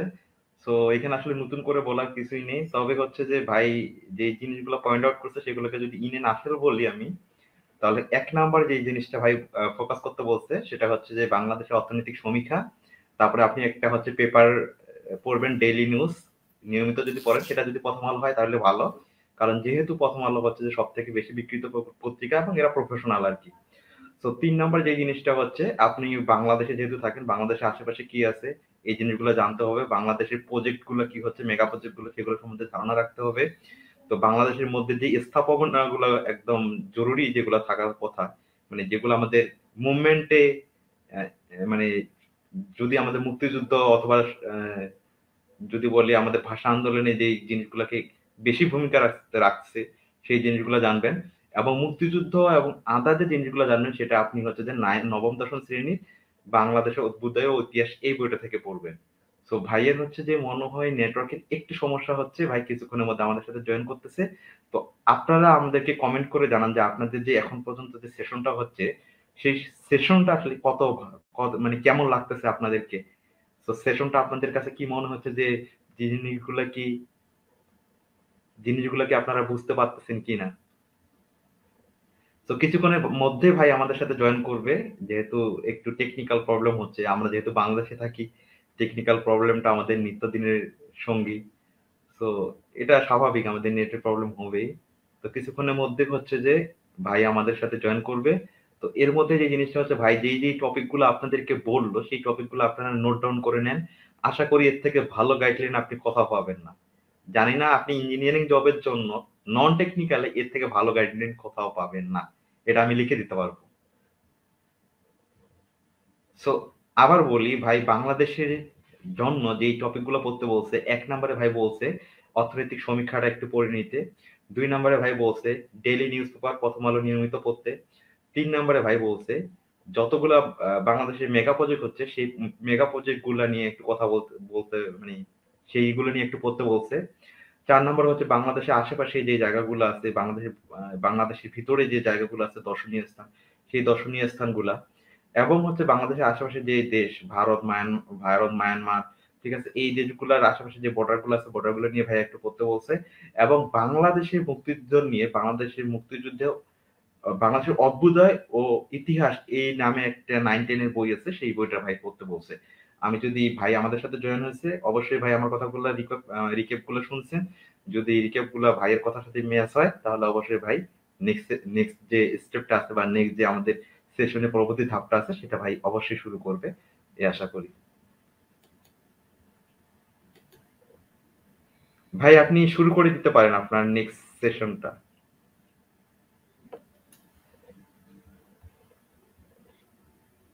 ভাই কি আমাকে শুনতে পাচ্ছেন?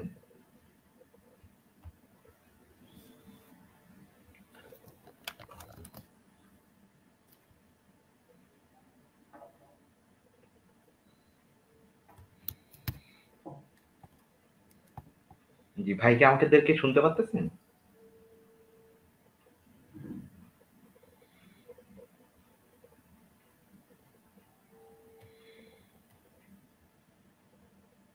আপনারা যারা এই মুহূর্তে লাইভ সেশনটি দেখতেছেন, লাইভ সেশনের মধ্যে আমরা যারা সম্পূর্ণ লাইভ সেশনটি এখনো দেখতে পাচ্ছেন না, বা বিভিন্ন কারণে দেখতে পাচ্ছেন না, তারা আমার হচ্ছে যে ইউটিউব চ্যানেলে এই সেশনটা পাবেন। আমার ইউটিউব চ্যানেলের নাম হচ্ছে মোহাম্মদ মিনারুজ্জামান সুমন লিখে আপনারা যদি ইউটিউবে সার্চ দেন, তাহলে আমার ইউটিউব চ্যানেল পাবেন। যেই চ্যানেলের মধ্যে আমি নিয়মিত জীবন এবং জীবিকার উপর ভিডিও আপলোড করে থাকি, যেখানে আমরা হচ্ছে যে কিভাবে জবের প্রিপারেশন নিতে হইতে পারে, অথবা আপনি আপনার লাইফে কিভাবে হচ্ছে যে ইমপ্রুভ করতে পারবেন, আপনার কোন স্কিল সেটআপ গুলো লাগবে আপনার, মানে সহজ কথা হচ্ছে যে জীবন এবং জীবিকা রিলেটেড যত ভিডিও আছে সবগুলো আমরা এখানে নিয়মিত আপলোড করার ট্রাই করি আমি। তো এই লাইভ সেশনটির রেকর্ডটিও আপনি ওই ইউটিউব চ্যানেলে পাবেন। তবে আপনারা যদি ভাইয়ের সাথে থাকেন, আশা করি যদি আপনারা এটাকে নোট ডাউন যদি করেন, তাহলে অবশ্যই আপনাদের উপকার হবে। এবং হচ্ছে যে আমাদের যে গেস্ট আছে, উনিও আপনাদের সাথে কথা বলতে, ইন্টারেক্ট করতে অনেকটা কমফোর্ট ফিল করবে। সো ভাই অলরেডি আমাদের সাথে জয়েন করছেন, এবং ভাইকে আবারও স্বাগতম আমাদের আমাদের হচ্ছে স্টুডিওতে বলা চলে, যদিও স্টুডিও না। সো ভাই অ্যাজ ইউজুয়াল আপনি হচ্ছে যে আপনি পরবর্তী ধাপে চলে যান।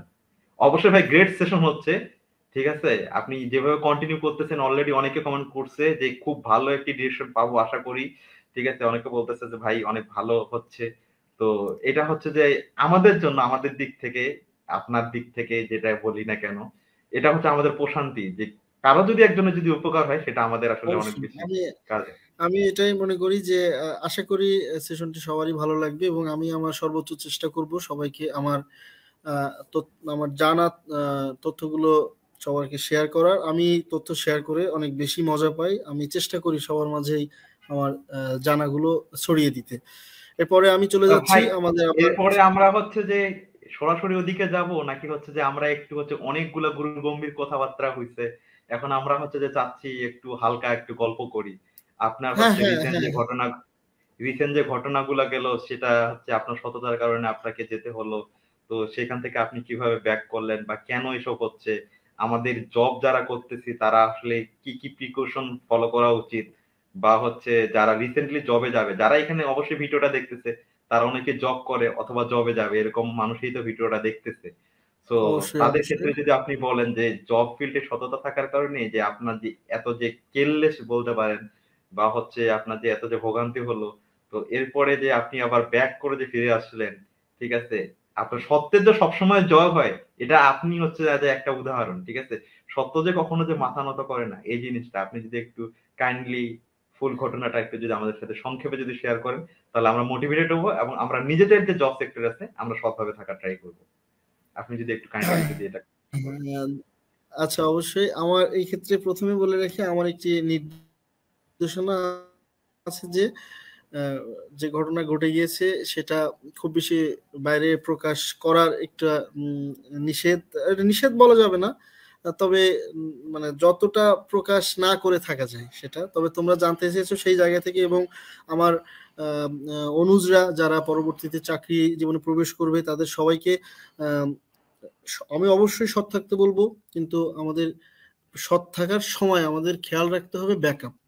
যে আমি যাদের সঙ্গে চাকরি করছি, আমি সততার সহিত চাকরি করার সময় যখন কোনো পদক্ষেপ গ্রহণ করব, যেন আমার ঠিকঠাক ব্যাকআপ থাকে।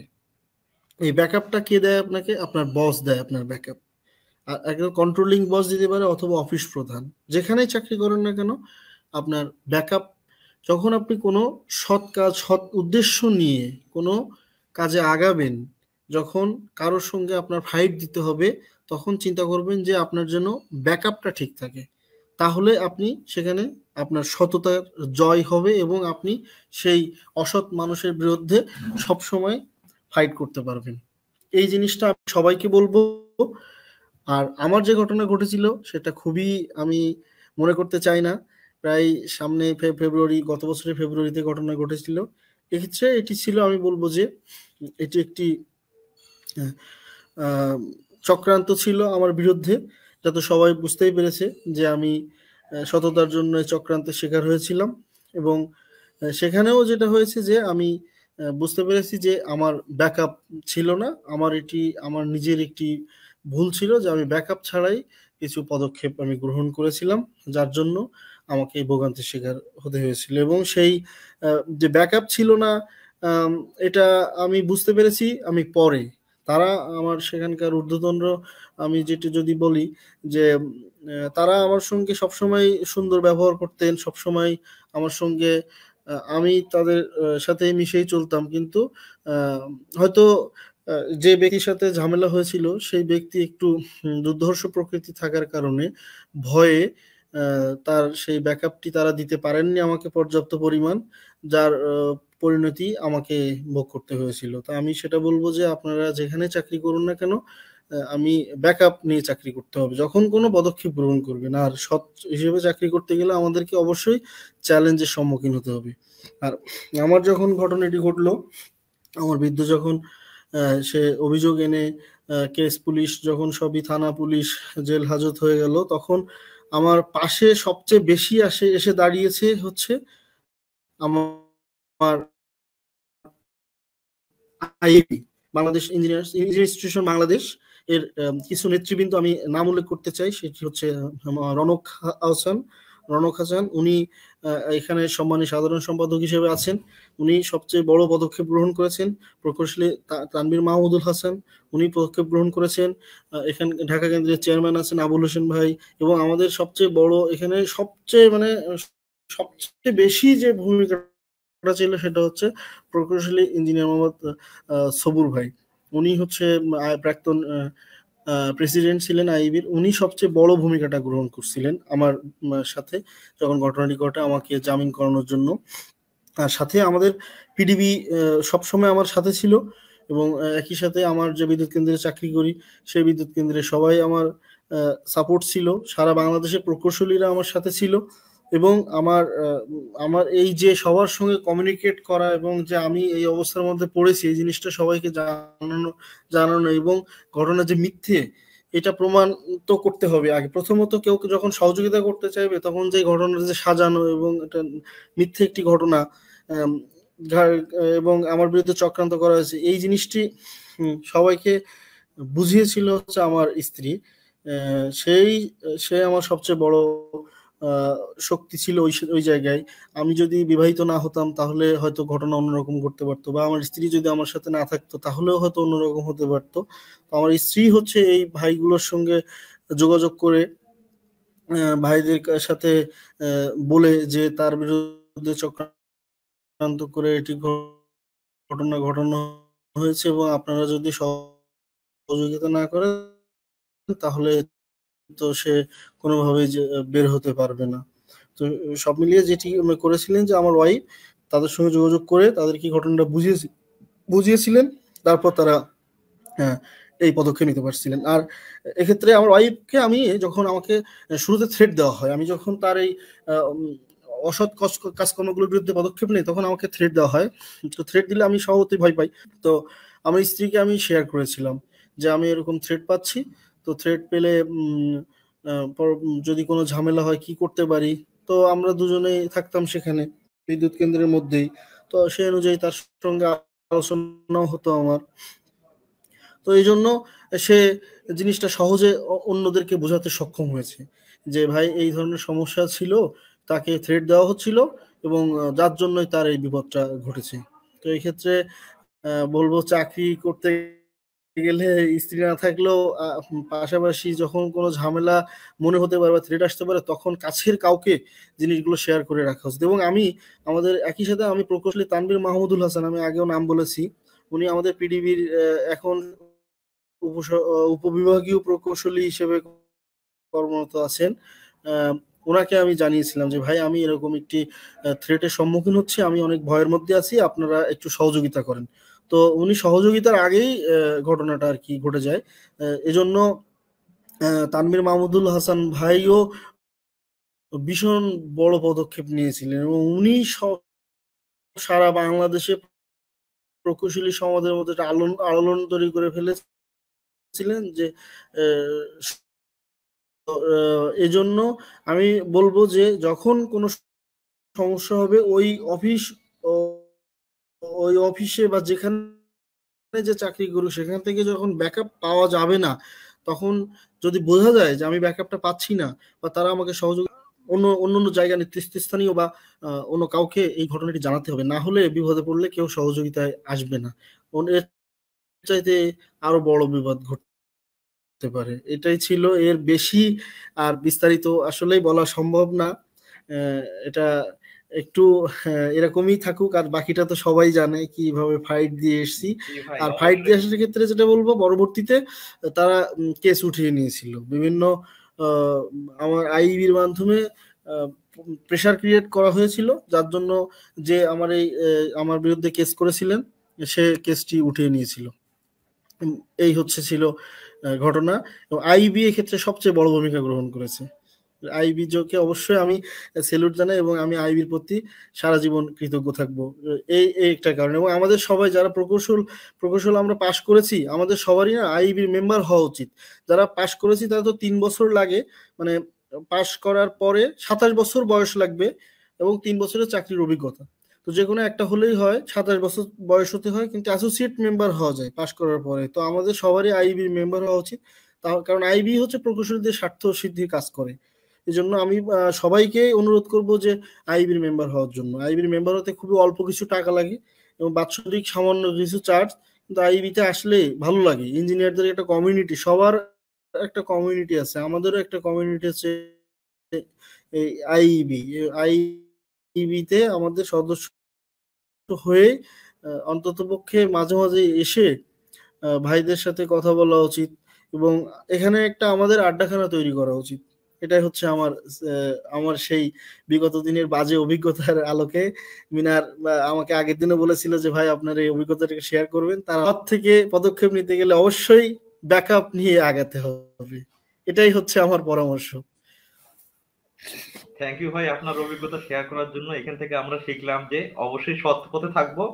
সৎ পথে থাকার সাথে সাথেই আমাদের বুঝতে হবে যে আমি যে পদক্ষেপটা নিতেছি সেটা আমার অবশ্যই ঊর্ধ্বতন কর্তৃপক্ষ যিনি আছেন বা আমার যে বস আছেন তাকে অবশ্যই ইনফর্ম করতে হবে। কোনো যদি হুমকি ধুমকি যদি পাই তাহলে অবশ্যই নিকটস্থ কাউকে জানাতে হবে এবং অফিসে জানাতে হবে। সব থেকে ভালো হয় সেটা যদি লিখিত আকারে জানানো যায়, তাই কিনা ভাই? যদি সংক্ষেপে যদি আপনার ঘটনাটা থেকে আমরা যা শিখছি তাকে যদি আমি রিপ্রেজেন্ট করি। ভাই আমরা আমরা মনে হয় আপনাকে শুনতে পারতেছি না।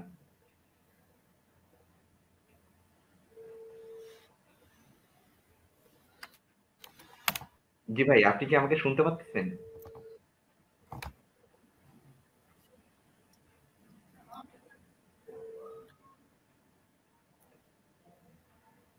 ভাই কি আপনি আপনি কি আমাকে শুনতে পাচ্ছেন?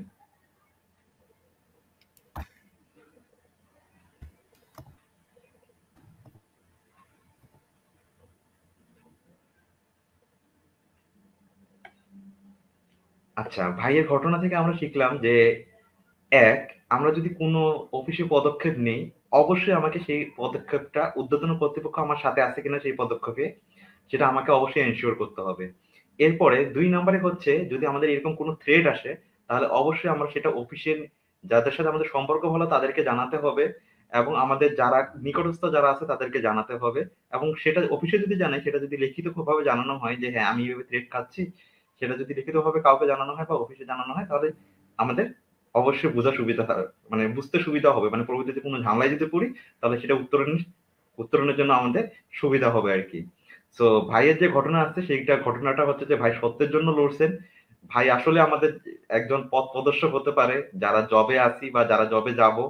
এইজন্য হচ্ছে যে আজকের এই অনুষ্ঠান যদিও এটা হচ্ছে যে general knowledge for technical jobs, এর বাইরেও হচ্ছে যে আমরা অনেক কথার মাঝখানে ভাইয়ের ঘটনাটা শুনলাম এবং আমরা বুঝলাম এটাই যে ভাইয়ের যে সততার জন্য যে লড়াইটা আছে সেটা শুধু ভাইয়ের একার জন্য না, আমরা দেশকে যদি সামনের দিকে নিয়ে যাই তাহলে আমাদেরকেও এরকম পরিস্থিতির মধ্যে পড়তে হতে পারে। তবে আমাদের এই পরিস্থিতি থেকে কিভাবে উত্তরণ পাবো তা ভাই খুব সুন্দরভাবে এই ভিডিওতে এই লাইভ সেশনে আমাদেরকে গুছিয়ে বলে দিচ্ছেন। সো আমরা এখন পরবর্তী আমাদের যে সেশন আছে যেই টপিক গুলো আমাদেরকে এখনো কভার করা বাকি আছে, যেই সাবজেক্ট গুলোতে আমরা কিভাবে প্রিপারেশন নিব সেই টপিক গুলো কভার করার জন্য ভাইকে আমি অনুরোধ করব।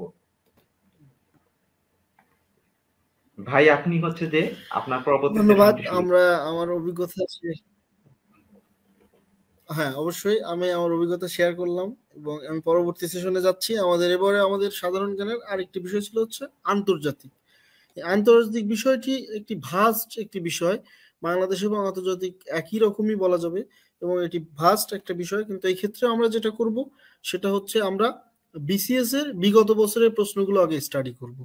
বিসিএস এর বিগত বছরের প্রশ্নগুলোর মধ্যে আমরা অনেক আগের প্রশ্ন দেখব না, আর সাম্প্রতিক সময়ে বিসিএস এর প্রশ্নের প্যাটার্ন চেঞ্জ হয়েছে এবং এই সময়ে যে ধরনের প্রশ্নগুলো আসে আমরা সেই জাতীয় জিনিসগুলো স্টাডি করব। সেক্ষেত্রে আমরা যেটা করতে পারি, পত্রিকা পড়াটা আমাদের একই রকম। আমাদের আন্তর্জাতিক যে পত্রিকার আন্তর্জাতিক যে অংশটি থেকে সেই অংশটি পড়লেই আমাদের প্রায় 80% কাভার হয়ে যাবে।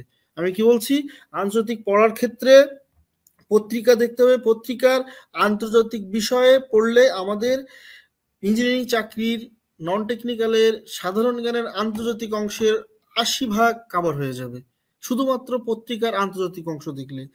এর বাইরে যেটা করা যেতে পারে, যারা আর একটু বৃহৎ পরিসরে প্রস্তুতি নিতে চাইতে পারে তাদের ক্ষেত্রে আমি বলবো যে তারা বিসিএস ডাইজেস্টের আন্তর্জাতিক অংশ দেখলেই কাভার হয়ে যাবে। এখানে বিশাল অংশ আছে, সেক্ষেত্রে কিছু কিছু জিনিস আমাদের পরীক্ষায় আসে।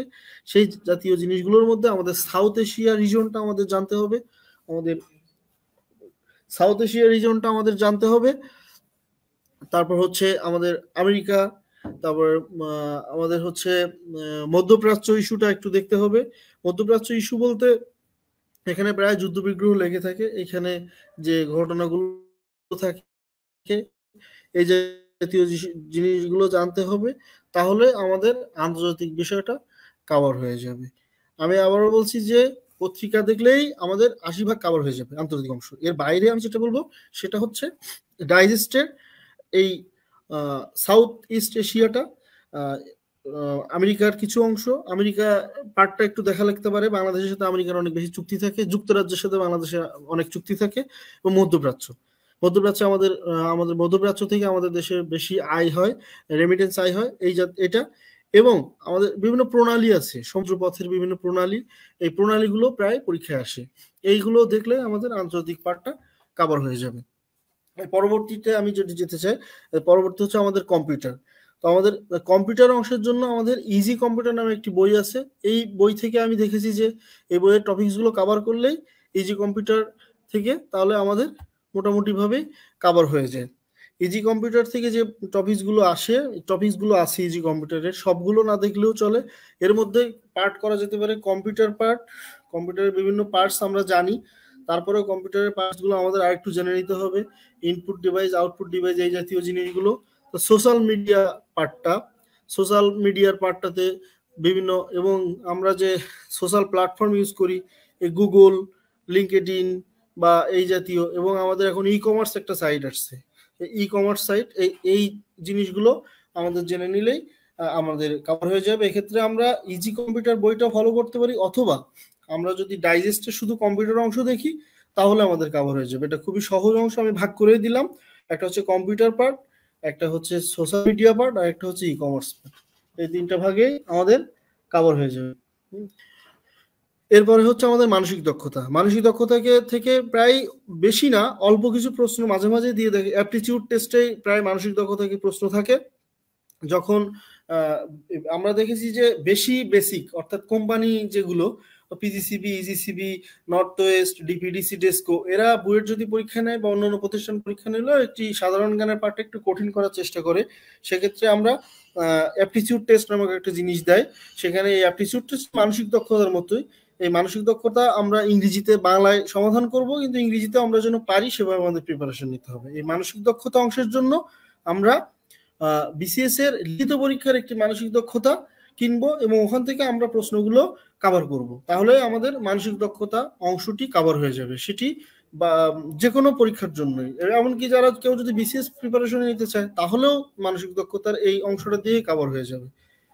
তাহলে আমি কি বললাম যে কম্পিউটার অংশের জন্য আমরা ইজি কম্পিউটার অথবা ডাইজেস্ট দেখব, তিনটা পার্ট করে আমি দিয়েছি, এই অংশগুলো দেখলে আমার কভার হয়ে যাবে। আর মানসিক দক্ষতার জন্য লিখিত পরীক্ষার একটি মানসিক দক্ষতা বই, আমি ওখান থেকে 50টি করে প্রশ্ন আসে, এই 50টি করে প্রশ্ন দেখলে, এবং প্রিলিমিনারিতেও 15টি করে কোশ্চেন আছে, এই প্রশ্নগুলো দেখলে আমরা মানসিক দক্ষতা জাতীয় যে সমস্যাগুলো আছে আমরা সেগুলো ইজিলি সমাধান করতে পারবো। এবার আসবো আমাদের গণিত। গণিত আমরা সবাই পারি, গণিত নিয়ে আমি বলতে চাই না, কারণ আমরা সবাই পারি ম্যাথ। তারপরেও একটা কথা বলবো যে আমাদের পাটিগণিতটা আমাদের অনেকে প্র্যাকটিসে থাকে না। পাটিগণিতের লাভ ক্ষতি, এবং পরীক্ষার সময় যেহেতু সময় ব্যবস্থাপনার একটা ব্যাপার আছে, সেহেতু আমাদেরকে প্র্যাকটিস করতে হবে। আমরা যত বেশি প্র্যাকটিস করতে পারবো তত আমাদের সময় বেঁচে যাবে। সেহেতু গণিত অবহেলা করার কোনো সুযোগ নেই। গণিত আমরা সবাই পারি যে কোনো জায়গা থেকে, অর্থাৎ বিসিএস এর প্রিভিয়াস ইয়ার্স কোশ্চেনগুলো সমাধান করলেই আমাদের কভার হয়ে যাবে। ওই প্রশ্নগুলোই আমরা প্র্যাকটিস করব। More you practice, more you know.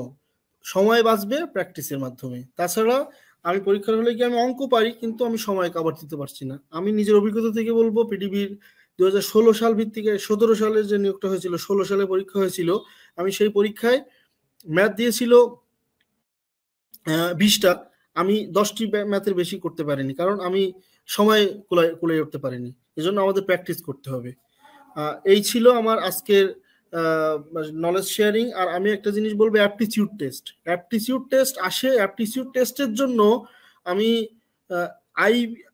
IBA প্রিপারেশনের যে বইটি পাওয়া যায়, এটা অনেকের জন্য একটু টাফ হয়ে যাবে। তারপরেও যদি কেউ করতে চায়, ওখানে কিছু অ্যাপটিটিউড টেস্ট আছে, ওই জাতীয় প্রশ্ন হয় এগুলো, অথবা জিআরই, না জিআরই এটা ভালো হবে না।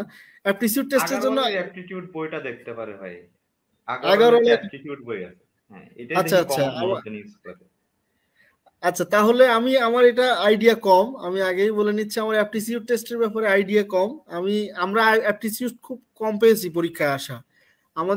আমরা যখন ছিলাম লাস্টের দিকে কিছু পরীক্ষাতে অ্যাপটিটিউড টেস্ট পড়তো, কেবলমাত্র বেশি বেসিকের, যেমন কোম্পানি অনুযায়ী 52 বেসিকের পরীক্ষাগুলোতে কেবল অ্যাপটিটিউড থাকতো, তাছাড়া আর থাকতো না।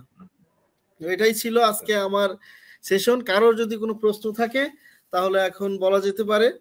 আমার আমার যদি কোনো ভুল ত্রুটিও হয় তাহলে সবাই ক্ষমাসুন্দর দৃষ্টিতে দেখবেন। এটা আমার না ভাই, এটা আসলে গ্রেট সেশন ছিল, অবভিয়াসলি একটা গ্রেট সেশন। এখন আমরা হচ্ছে যে অডিয়েন্স যারা আমাদের আছেন তাদের কাছ থেকে আমরা কোশ্চেন পিক আপ করবো। তো আপনাদের কারো কোনো যদি কোশ্চেন থাকে তাহলে আপনারা হচ্ছে যে আগামী মানে সামনের যে 5 মিনিট আছে 5 মিনিটের মধ্যে আপনারা আমাদের কমেন্ট সেকশনে কমেন্ট করেন। আপনাদের কোশ্চেনের অ্যান্সার গুলা ভাই আছে, ভাই দেওয়ার ট্রাই করবে। তো আপনারা কোশ্চেনে কমেন্ট করতে থাকেন, আপনাদের যে কোশ্চেন গুলা জানার আগ্রহ আছে সেই কোশ্চেন গুলো আপনারা কমেন্ট করেন। ভাই এর মধ্যে আছে ভাই, ওনারা কমেন্ট করতে করতে আমরা ফিরে আসি র্যাপিড ফায়ার রাউন্ড। ঠিক আছে, আপনাকে মনে করেন আজকে একটু জ্বালাই শেষ করে দিয়ে দিছি। তো আজকে আর একটু জ্বালাই দেই। আমি খুব মজা পেয়েছি তোমার সঙ্গে সেশন করে। আর আমি শিক্ষার্থী বা আমার ভাই ছোট ভাইদের জন্য বলবো যে তারা কেমন মজা করেছে সেটা আমার একটু জানার ইচ্ছা, যে তারা এখান থেকে কি জানতে পারলো। তাদের কমেন্ট গুলো পেলে আমি খুবই আনন্দিত হতাম। আচ্ছা ভাই, তারা একজন যদি একটু একজন কমেন্ট লিখছে যে করতো ভালো আমাকে। হচ্ছে ভাই আর কি। ধন্যবাদ ভাই, উপকারে আসবে আপনাদের তথ্যগুলো। একজন কমেন্ট করছে, সেটা হচ্ছে ইমরান হোসেন রিজভি। রিজভি হচ্ছে আমার বন্ধু। আচ্ছা, আরেকজন লিখছে ভালো হচ্ছে ভাই। তো অবভিয়াসলি আজকে যে মানে সেশনটা হচ্ছে, যারা ফুল সেশনটা মিস করছে তারা যে কত বড় মিস করছে তারা বুঝতে পারবে না। অবশ্যই তারা যদি ফুল সেশনটা রিভিউ করে দেখে তাহলে তারা বুঝতে পারবে যে তারা কি পরিমাণে মিস করছে। তো এটা ছিল হচ্ছে যে আজকের সেশন। এবং হচ্ছে যে আপনাদের কারো যদি কোনো প্রকারের প্রশ্ন থাকে আজকে সম্পর্কিত অথবা যে কোনো সম্পর্কিত, জব সম্পর্কিত, আপনারা করতে পারেন। যে আজকের টপিক সম্পর্কিত কোশ্চেন হইতে হবে এমন কিছু না, জব সম্পর্কিত কোশ্চেনও আপনারা করতে পারেন, ভাইয়া অবশ্যই অ্যান্সার দিবে। এখন ভাই আসি র্যাপিড ফায়ার রাউন্ডে। ঠিক আছে, আমি মাত্র 5টা কোশ্চেন করব। সেটা হচ্ছে যে আপনাকে 30 সেকেন্ডের মধ্যে চিন্তা না করে অ্যান্সার দিতে হবে। ঠিক আছে, আপনি আপনার অবসর সময় কাটান কিভাবে? আমি ক্রিকেট খেলা দেখি, আমি প্রচুর ক্রিকেট দেখি এবং ক্রিকেট নিউজ পড়ি। আমার ক্রিকেট হচ্ছে প্যাশন। আমি যদি আমার যদি ক্রিকেটের বাইরে কোনো সুযোগ, মানে চাকরির বাইরে কোনো সুযোগ থাকতো, আমার খুব ইচ্ছে আমার ক্রিকেট অ্যানালিস্ট হওয়ার। আমি হয়তো আমার ধ্যান জ্ঞান পুরোটা ক্রিকেট জুড়ে। আমি প্রচুর ক্রিকেট দেখি এবং আমি আবারও বলছি, আমার পেছনে যদি কেউ, মানে আমাকে যদি ক্রিকেটের জন্য কেউ টাকা দেয় তাহলে আমি চেষ্টা করব যে আমি হচ্ছে ক্রিকেট অ্যানালিস্ট হওয়ার। বাংলাদেশের সুযোগটা নেই আমার, মানে ইন্ডিয়া বা অন্য কোনো দেশে যদি হতো আমি ক্রিকেট অ্যানালিস্ট হয়ে যেতাম। কারণ আমি প্রায় দেখি ক্রিকেটে আমার মতো ছেলেরা এসে কি সুন্দর ক্রিকেট পর্যালোচনা করছে, ওরা বিশ্লেষণ করছে, আমার খুবই পছন্দ। আমি আমি আমি আমার বন্ধুদের মাঝে অনেকে যারা ক্রিকেট নিয়ে আগ্রহী, আমি প্রায়ই তাদেরকে বলি যে চলো আমরা একটা লাইভ সেশন করি আমাদের বাংলাদেশ যখন খেলে, যে তাদের ভুলগুলো কি, ক্রিকেটের পর অ্যানালাইসিস। কিন্তু আমি হচ্ছে ভালো এডিট করতে পারি না, ভিডিও এডিট। যদি আমি ভালো ভিডিও এডিট করতে পারতাম, হ্যাঁ, তাহলে আমি অবশ্যই চেষ্টা করতাম যে আমি হচ্ছে একটা তোমার মতো একটা এরকম ইউটিউব চ্যানেল খুলে আমি সেখানে আলোচনা করতে। কারণ আমাদের দেশের মানুষের অবশ্যই আবেগ ভাই, ছাড়া ক্রিকেটের নলেজ খুব কম। আপনার সাথে অবশ্যই একজন সহমত প্রকাশ করছে আমার এক ফ্রেন্ড, মনে হয় ইমরান হোসেন রিজভি। সে বলছে ক্রিকেটটা মিলে গেছে আমার সাথে, তার সাথে আপনার ক্রিকেটটা মিলে গেছে। তো অনেকে আপনাকে কমেন্ট করছে আমাদের সেশনে। আমরা আমরা যারা কেবলমাত্র প্রিপারেশন শুরু ধন্যবাদ করেছি ইমরান হোসেন রিজভি। তাদের জন্য অসাধারণ একটি সেশন হয়েছে ভাই। থ্যাংক ইউ রবিন ভাই ফর ইওর কমেন্ট। অবভিয়াসলি আপনারা আমাদের সাথেই থাকবেন। আরেকজন অনুপম সরকার, উনি লিখছে কমলেশ দাদা এবং মিনার ভাই দুইজনকে অসংখ্য ধন্যবাদ জানাই। জব প্রিপারেশনের জন্য খুব সুন্দর গুরুত্বপূর্ণ তথ্য পেলাম ভাই। সো আমাকে ধন্যবাদ না দিয়ে ভাইকে ধন্যবাদ দেন, কারণ ভাই যে সুন্দরভাবে জিনিসগুলো গুছাই দিছে। তো ধন্যবাদটা ভাইয়ের প্রাপ্য, আর আমারটা তুলে রাখেন, কোন এক সময় দিয়ে দিয়েন। তো ভাই আমার পক্ষ থেকে আপনাকে অনেক বেশি ধন্যবাদ, আপনি আমাদের এই শোতে আসছেন এবং এত সুন্দর করে সম্পূর্ণ জিনিসগুলো গুছাই দিচ্ছেন। সো ভাই এখনো র্যাপিড ফায়ার রাউন্ড কিন্তু শেষ হয় নাই, এখনো দ্বিতীয় কোশ্চেন আছে। আপনি হলিউড নাকি বলিউড, কোনটার মুভি বেশি দেখেন? হলিউড নাকি বলিউডের মুভি কোনটা বেশি দেখেন? ভাই কি আমার কথা শুনতে পাচ্ছেন?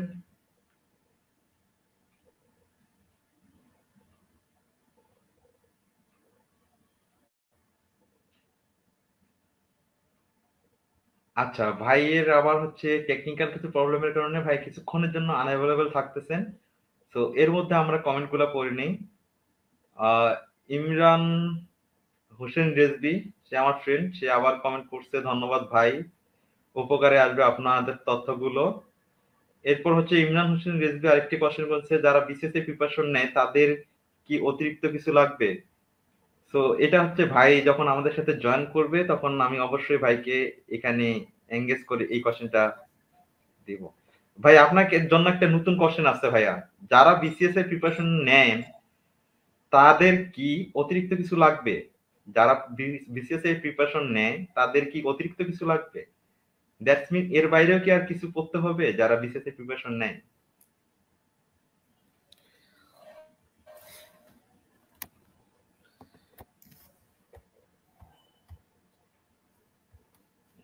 ভাই কি আমার কথা শুনতে পাচ্ছেন? আমার নেটটা একটু প্রবলেম করছে। আচ্ছা, শুনতে পাচ্ছ মিনার? হ্যাঁ জি ভাই, আমি আপনাকে শুনতে পাচ্ছি ভাই। আপনার জন্য একটা হ্যাঁ হ্যাঁ, কোশ্চেন শুনতে পাচ্ছি আছে, সেই মিনার। জি ভাই শুনতে আপনার পাচ্ছ? জন্য একটা কোশ্চেন। জি ভাই আমি শুনতে পাচ্ছি ভাই, আমি শুনতে পাচ্ছি ভাই।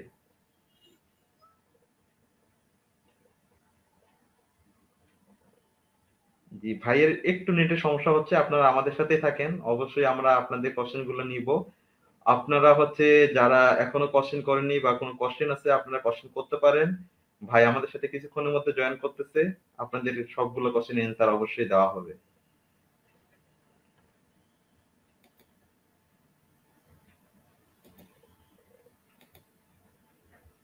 ভাই আপনি কি আমাকে শুনতে পাচ্ছেন? হ্যাঁ আমি শুনতে পাচ্ছি, শুনতে হ্যালো। পাচ্ছি মিনার। দেখতে পাচ্ছ আমাকে?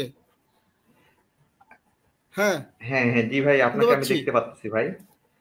সো আপনার জন্য একটা হ্যাঁ, নতুন একটা কোশ্চেন আসছে প্রশ্ন ভাই, ছিল। যারা বিসিএস এর প্রিপারেশন নেয় তাদের কি অতিরিক্ত কিছু পড়া লাগবে, এরকম টাইপের একটা কোশ্চেন আছে। হ্যাঁ ইমরান হ্যাঁ, হোসেন রিজভি করছে।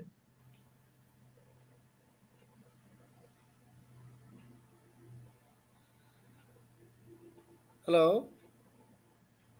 হ্যাঁ জি ভাই, আমি আপনাকে শুনতে পারতেছি, বাট হচ্ছে আপনার মনে হয় ভিডিওটা স্থির হয়ে আছে, আপনার এখানে নেটের মনে হয় একটু সমস্যা।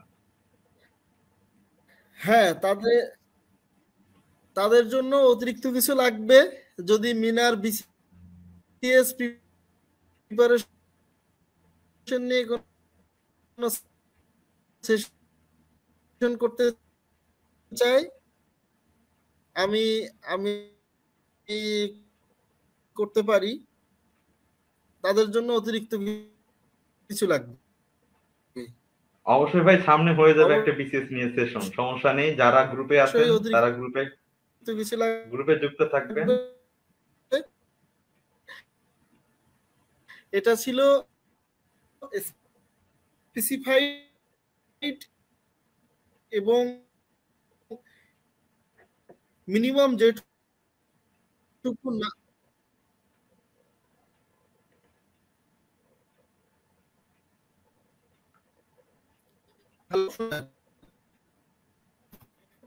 ভাইয়া আপনাকে শোনা যাচ্ছে না, আপনার হচ্ছে যে ওই মানে কথাগুলো ভেঙে ভেঙে আসতেছে আর কি, আমরা আপনাকে ক্লিয়ারলি শুনতে পারতেছিলাম।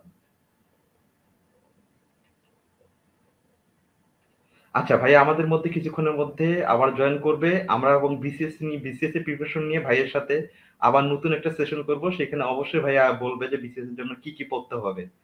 তো আপনারা যারা ইমরান হোসেন রিজভী বন্ধু, ইনশাআল্লাহ তুমি সামনের সেশনে থাকবা, তাহলে তুমি জানতে পারবা যে বিসিএস এর জন্য এক্সট্রা কি কি পড়তে হবে। অবশ্যই ভাইয়া সেই সেশনে বলবে আমাদের সাথে। আমরা অবশ্যই নতুন একটা সেশন করতে যাচ্ছি সামনে ভাইয়ার সাথে, ভাইয়া অলরেডি জয়েন করছে। ভাইয়াকে এটা কনফার্ম করে দেওয়া হইলো সবার সামনে যে আমরা নেক্সট একটা সেশন করব, যেটা বিসিএস এর পর কিভাবে বিসিএস এর প্রিপারেশন নেওয়া যায়। ঠিক আছে, অবশ্যই আমাদের সেদিন ভাইয়া গেস্ট থাকবে, এবং তখন আমরা ডিটেলস আলোচনা করবো আসলে বিসিএস এর জন্য অতিরিক্ত কি পড়া যায়, ভাইয়া ডিটেলস আলোচনা করবে। তো অবশ্যই। এরপর ভাই হ্যাঁ থার্ড যে র্যাপিড ফায়ার যে কোশ্চেনটা আছে, সেই কোশ্চেনটা হচ্ছে, আপনি আজকে এই পজিশনে আসছেন, আপনি আজকে এই সহকারী প্রকৌশলী পৃথিবীর একজন মানে একটা সম্মানের জায়গায় এসেছেন। এই সম্মানে আসায় জায়গায় আসার পিছনে আপনার গুরুত্বপূর্ণ তিনজন ব্যক্তির হচ্ছে যে নাম আজকে আপনি উল্লেখ করবেন, যাদেরকে আপনার মনে হয় যে তাদের নাম উল্লেখ করা দরকার, সবাইকে জানানো দরকার যে এই তিনজন ব্যক্তি না হলে আপনি এই জায়গায় আসতে পারতেন না। আপনি জাস্ট 3জন ব্যক্তির নাম যাদের ভূমিকা না হলে আপনি এই জায়গায় আসতে পারতেন না, সেই 3জন ব্যক্তির নাম উল্লেখ করবেন। আমি আবার রিক্যাপ করি কোশ্চেনটা। ভাই আজকে আপনি হচ্ছে যে এত ভালো একটা প্রেস্টিজিয়াস পজিশনে আসছেন, সো আপনি আজকে যে আমার পজিশনে এই আছেন, গ্রামের আমার হ্যাঁ, যে প্রথমে তো পজিশনে আমি আছেন অবশ্যই এর পিছনে আসলে 3জন ব্যক্তির আপনি নাম বলবেন। আমি আমি প্রথমে আমার অভিভাবকের কথা বলবো, বাবা মা দুজন একসাথেই বলবো। এবং এর পরবর্তীতে আমি বলবো হচ্ছে আমার গ্রামেরই বড় ভাই, উনি বুয়েটের 2007 সালের ব্যাচ ছিলেন, 07। উনি দেবেশ মন্ডল। উনি এখন এনার্জি পাকে আছেন। আহ, উনি 07 ব্যাচ, বুয়েট ইলেকট্রিক্যাল। আর থার্ড যদি আমি বলি, তাহলে বর্তমান পজিশনে আমি আছি এটার জন্য আম, আমাকে সবসময় পিডিবি চাকরির জন্য উৎসাহিত করতেন আমার একজন মামা আছেন। উনি রিটায়ারমেন্টে গেছেন, পিডিবিতে চাকরি করতেন, ইঞ্জিনিয়ার অজিত সরকার। উনি আমাকে সবসময় বলতেন যে পিডিবি চাকরিটা ভালো পরীক্ষা দেবে, তোমার পিডিবি চাকরি করতে অনেক ভালো লাগবে। তো ইনি আমাকে সহযোগিতা করতেন। ইনিও বুয়েটিয়ান, উনি বুয়েটের 77 ব্যাচ, অনেক অনেক বুয়েটিয়ান। আগে। হ্যাঁ, এই 3জন ব্যক্তি আমাকে প্রথমত, আমার বাবা মা আমাকে পড়াশোনা করার জন্য সবসময় সহযোগিতা করেছে, আমি একেবারে গ্রাম থেকে উঠে এসেছি। আর সেকেন্ড হচ্ছে দেবেশ দাদা আমাকে বুয়েট পর্যন্ত আসতে সর্বাত্মক সহযোগিতা করেছেন, গাইডলাইন দেওয়া সেই স্কুল লেভেল থেকে ইন্টারমিডিয়েট পড়া এবং কোচিং আমি ঢাকায় করেছি সেই সময় পর্যন্ত, বুয়েটে ভর্তি পর্যন্ত ওনার সহযোগিতা। এরপরে চাকরির সময় এসে যে পিডিবি চাকরি করতে হবে বা ইঞ্জিনিয়ারিং সেক্টরে চাকরি, বিদ্যুৎ সেক্টরে চাকরি করার যে অনেক মজা আছে, এই জিনিসটি আমাকে সবসময় বলতেন ইঞ্জিনিয়ার অজিত সরকার। উনি আমার মামা হন সম্পর্কে, উনি রিটায়ারমেন্টে গেছেন। উনি সর্বশেষ আশুগঞ্জের এক্সিকিউটিভ ডিরেক্টর ছিলেন। উনি আমাকে সবসময় সহযোগিতা করতেন। এবং আমি যে কোনো সময়ে ফোন করলে যে মামা এই সার্কুলার হয়েছে কি, হ্যাঁ বলতো, হ্যাঁ তুমি প্রিপারেশন নাও, ওখানে ফেয়ার পরীক্ষা হয় এবং আশা করি তুমি ভালো করবে। উনি আমাকে পিডিবির ব্যাপারে, বিশেষ করে পিডিবির ব্যাপারে সবসময় আগ্রহ তৈরি করেছিলেন উনি। বুঝছো? ধন্যবাদ ওনাদের 3জনকে বা না, শুনতে সবাইকে, পাচ্ছ? যাদের কারণে আজকে, হ্যাঁ জি ভাই আমি শুনতে পারতেছি ভাই, যাদের কারণেই হচ্ছে যে আমরা কমলেশ ভাইয়ের মতো একজন অমায়িক মানুষ পেয়েছি, যিনি সবসময় হচ্ছে যে অন্যের জন্য চিন্তা করে। আমি শুধু ভাইকে ভাই আমার পেজ থেকে দেখে বলছে যে মিনার হচ্ছে একটা সেশন করা যায় কিনা। আমি বললাম যে ভাই তাহলে আপনি যদি সেশন একটা করতে চাচ্ছি, কি টপিকের উপর সেশন করবো? তখন ভাই বললেন যে এই টপিকটা হলে কেমন হয়। আমি তো বললাম যে ভাই হ্যাঁ এই টপিকটা তো নর্মালি আমি নিজে ফেস করছি, তো ঠিক আছে ভাই এই টপিকটার উপর করি। তো এই যে দেখেন নিজে থেকে আসলে এত উঁচু মাপের মানুষ একজন নিজে থেকে এসে আসলে এরকম করে জ্ঞান বিতরণ করতে কেউ চায় না। নর্মালি আসলে কেউ ফ্রি জ্ঞান বিতরণ করতে চায় না। অনেককে তো দেখছি, অনেকের সাথে কথা হচ্ছে। সো আসলে কেউ এইভাবে আসতে চায় না, নর্মালি অনেক বেশি কনভিন্স করতে হয়। তবে ফার্স্ট ভাইয়ের সাথে আমার আসলে কোলাবোরেশন যেটা হয়েছে সেটা হচ্ছে যে বলতে চাই অনেকটা ফ্রেন্ডশিপ টাইপের কোলাবোরেশন হয়ে গেছে। তো সেখান থেকে হচ্ছে ভাই আমাদের শোতে আসছে, এটার জন্য আমরা অনেক বেশি কৃতজ্ঞ ভাইয়ের কাছে। এখন রেপিড ফায়ার রাউন্ডের এখন লাস্ট যে কোশ্চেন আছে, তো সেটা হচ্ছে যে ভাই আপনার জীবনে প্রিয় শিক্ষক কে ছিলেন?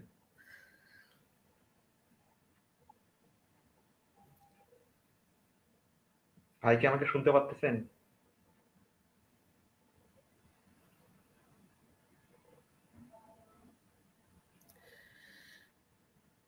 আমার জীবনের প্রিয় শিক্ষক ছিলেন হচ্ছে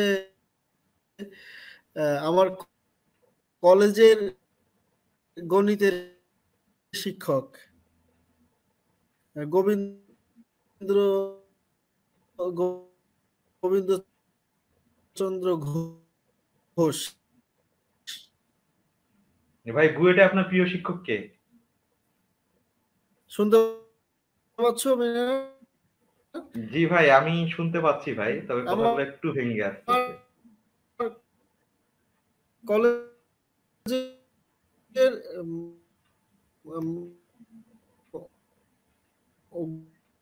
গণিতের শিক্ষক গোবিন্দ চন্দ্র ঘোষ, উনি আচ্ছা, ভাইয়ের হচ্ছে আমার যে প্রিয় ফেভারিট শিক্ষক শিক্ষক ছিলেন, মানে ছিলেন। ফেভারিট যে টিচার, উনি হচ্ছে ছিলেন গোবিন্দ চন্দ্র ঘোষ। উনি ভাইয়ের কলেজের হচ্ছে ম্যাথ ডিপার্টমেন্টের টিচার। তো এখন ভাই আপনার হচ্ছে বুয়েটের মধ্যে ফেভারিট টিচার কে? তো ভাইয়া আবার হচ্ছে টেকনিক্যাল কারণে আনঅ্যাভেলেবেল হয়ে গেছেন। তো ভাইয়া কিছুক্ষণের মধ্যে রিচ করলে আমাদেরকে, তাহলে আমরা আবার ভাইয়ের কাছে রেপিড ফায়ার লাস্ট কোশ্চেন বলে আমরা আমাদের আসলে টোটাল যে সেশনটা আছে সেশনটা ক্লোজ করব। তো আপনারা যারা এতক্ষণ থেকে আমাদেরকে শুনতেছিলেন তাদেরকে অসংখ্য ধন্যবাদ। সেশনটা শোনার কারণে আমাদের কিছু দর্শক পেয়েছি, যাদের কারণে আমরা আসলে মোটিভেটেড হয়েছি আপনাদের জন্য কাজ করার জন্য। তো আগামীতে এরকম আরো সেশন হবে, আমরা আবার ভাইকে নিয়ে আসবো, এবং ভাই অলরেডি আমাদের সাথেই আছেন। তো ভাই, আপনি কি আমাকে এখন শুনতে পাচ্ছেন? আমার আমার প্রশ্ন ছিল আমার প্রিয় জি জি শিক্ষক। ভাই, জি, আপনার প্রিয় শিক্ষক কে ভাই? আমার কলেজের গণিতের শিক্ষক ছিলেন আমার প্রিয় শিক্ষক গোবিন্দচন্দ্র ঘোষ। উনি তালা সাতক্ষীরার একটি উপজেলা কলারোয়া, ওখানে একটি বেসরকারি কলেজ, মানে নিবন্ধন যে কলেজগুলো হয়, শেখ আমানুল্লাহ কলেজ, ওই কলেজের গণিতের শিক্ষক উনি গোবিন্দ ঘোষ। উনি ছিলেন আমার প্রিয় শিক্ষক। আমি এখনো পর্যন্ত শ্রদ্ধাভাবে স্মরণ করি। উনি এখনো আছেন। ওনাকে আমি চেষ্টা করি মাঝে মধ্যে যোগাযোগ করার। ওনার গাইডেন্স আমাকে সবসময় সহযোগিতা করেছে। একই সাথে আরেকজনই সমান সমান প্রিয়, তবে তো এইভাবে আসলে স্পেসিফিক বলাটা, ওই কলেজেরই আরেকজন শিক্ষক ছিলেন যিনি একেবারে অভিভাবকের মতো করে গাইড করতেন। তিনি ছিলেন শশাঙ্ক শেখর সরকার। উনি কেমিস্ট্রির শিক্ষক ছিলেন। ওনারাই আমার এখনো পর্যন্ত আমার সবচেয়ে ভালো লাগে। স্যারদের সাথে আমার এখনো যোগাযোগ হয়। আর তুমি প্রশ্ন করেছো বুয়েটের প্রিয় জি জি ভাই, শিক্ষককে। জি। বুয়েটে আমি ওইভাবে করে প্রিয় শিক্ষক আমি কাউকে বলতে পারবো আমি মনে করি না। তবে আমার অ্যাটিটিউড এবং ইয়াং জেনারেশনের জন্য আমার ভালো মনে হচ্ছে আশিক স্যার, অর্থাৎ ইয়াং আশিক স্যার। ওনাকে আমার সবসময় জুনিয়র অনেক অফিসার আমার হচ্ছে সুপারভাইজার ছিলেন। আমার খুবই পছন্দের একজন ব্যক্তি ছিলেন উনি। ওনাকে আমার সবসময় ভালো লাগতো। আমি চাকরি পাওয়ার পরে আমি ওনাকে জানিয়েছিলাম, উনি আমাকে গাইড করেছিলেন যে ইঞ্জিনিয়ারিং সেক্টরে পাওয়ার প্ল্যান্টে চাকরি করা বাংলাদেশে ইঞ্জিনিয়ারদের কাজের একটি বড় সুযোগ। আর কোনো জায়গায় কাজ করার সুযোগ নেই, বেশিরভাগই হচ্ছে ডকুমেন্টেশনের কাজ। যদি কেউ পাওয়ার প্ল্যান্টে চাকরি করে তবে জি সে জি পিওর ইঞ্জিনিয়ার হতে পারবে। কারণ পাওয়ার প্ল্যান্টে একই সাথে ডিস্ট্রিবিউশন আছে, জেনারেশন আছে, এবং একই সাথে তুমি ডকুমেন্টেশনের কাজও করতে পারবা। কেউ যদি মনে করে যে আমি কাজ শিখবো, একজন ইঞ্জিনিয়ার হব, সেক্ষেত্রে পাওয়ার প্ল্যান্টই হচ্ছে বেস্ট। কারণ আমাদের বাংলাদেশে আর কোনো সেক্টরে এরকম হাতে হাতে কাজ আমি অন্যদের কথা বলবো না, তবে মানে বেশিরভাগই দেখেছি টেন্ডার জনিত কাজই বেশি। মানে তুমিও তো দেখছো, তুমি তো অপারেশনে আছো, মেইনটেনেন্সে তোমাদের কাজের জি ভাই। সুযোগটা কেমন আমার জানা নেই, তবে আমাদের সিসিপিবি গুলোতে একদম নিজে হাতে কাজ করার সুযোগ আছে, এবং পাওয়ার প্ল্যান্টে ভালো কাজ শেখার জানার সুযোগ আছে। তো স্যার আমাকে জি গাইডেন্সটা ভাই, দিয়েছিলেন। পাওয়ার প্ল্যান্টে আসলে কাজ যে করতে চায় সে কাজ শিখতে পারবে। হ্যাঁ, পাওয়ার যদি প্ল্যান্টে কেউ যে কাজ কাজ শিখতে করতে চায় চায় সে কাজ কাজ শিখতে পারবে, এখানে কাজ না শিখতে পারে। শিখেও করা যাবে না। আর এখানে কেউ কাজ না শিখেও থাকতে পারবে না, আজকে হোক কালকে হোক আপনাকে কাজ শিখতেই হবে, নাহলে তো প্ল্যান চলবে না। তো শিখতে হবে, আগে হোক হ্যাঁ, পরে হোক কাজ শিখতে হবে। এটা হচ্ছে আমার মনে হয়েছে। হ্যাঁ, এই যে মিনার ভাই একটা কমেন্ট এসেছে দেখো, ডিপার্টমেন্টাল সাবজেক্ট গুলোর উপর এমন একটা গোছানো সেশন চাই। এটা কমেন্ট এসেছে অবভিয়াসলি ভাই, দেখো সামনে আমাদের। অনেক সেশন হবে, অনেক সেশন হবে। আপনারা পেজে লাইক দিয়ে থাকেন, হাবিবুর পেজে রহমান ফলো রবিন করেন, ভাই। দেখবেন হ্যাঁ, সেশন হবে। হ্যাঁ, তাহলে জি ভাই। এরকম যারা ডিপার্টমেন্টালের উপরে কেউ যদি ক্লাস নিতে চায়, আমি মাথায় রাখলাম, এবং আমাদের এরকম আমি জি ভাই। চেষ্টা করব তোমার এই পেজটাকে আমরা আমাদের যারা চাকরি প্রত্যাশী ভাই বোনদের জন্য যেন উপকারে আসে সেরকম সেশন করার এখান থেকে চেষ্টা করা হবে। অবভিয়াসলি এটা ভাই, আমার অবভিয়াসলি। অনুপ্রেরণা থাকবে, তোমার জন্য চেষ্টা থাকবে, এবং তোমার অনুপ্রেরণা আমার ইচ্ছা। অবভিয়াসলি ভাই। আমরা আশা করি একটা সার্থক একটা প্ল্যাটফর্মে রূপ নেবে। আমার সবসময় ইচ্ছা আমি কথা বলতে চাই, কিন্তু সুযোগ পেলে না কথা বলবো। আর আমি দেখেছি যে আমি যখন পড়াশোনা করেছি তখন আমার আশেপাশে সবাই আমরা একসাথেই পড়াশোনা করতাম। আর যাদের আমার একটাই সাজেশন, যারা চাকরি প্রত্যাশী তাদের একটা কথা বলবো, সবাই নিজে একটু নলেজ শেয়ারিং এর মধ্যে থাকবেন। নিজের মতো করে পড়লে চাকরি হবে না, নিজে পড়লে চাকরি পাওয়া যায় না, নলেজ শেয়ারিং এ থাকতে হয়। নলেজ শেয়ারিং এ থাকলে চাকরি পাওয়া সহজ হয়। এই একটা জায়গায় ম্যাক্সিমাম ভুল করে, নলেজ শেয়ার করতে চায় না। এই একটা জায়গায় সবাই ভুল করে। আমি দেখছি যে অনেকে পড়তেছে, একা একাই পড়তেছে। আরে ভাই, তুমি যে পড়তেছো, তোমার যে প্রোগ্রেস হচ্ছে যে এটা তুমি বুঝবা কিভাবে? তুমি তোমার ফ্রেন্ডের সাথে কথা বলো না, নলেজ শেয়ার করলে কমে না, এই জিনিসটা অনেকে বোঝে না। তখন আমরা নলেজ শেয়ার করেছি।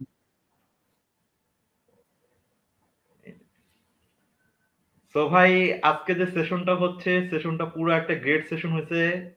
অ্যাকসেপ্ট হচ্ছে যে কিছু টেকনিক্যাল ইরর ছিল, এটার জন্য আমরা পার্সোনালি হচ্ছে বলবো যে এটা আসলে আনএভয়েডেবল ইরর। এটার জন্য আমরা পার্সোনালি কি আর বলবো এটা বলতে পারতেছি না।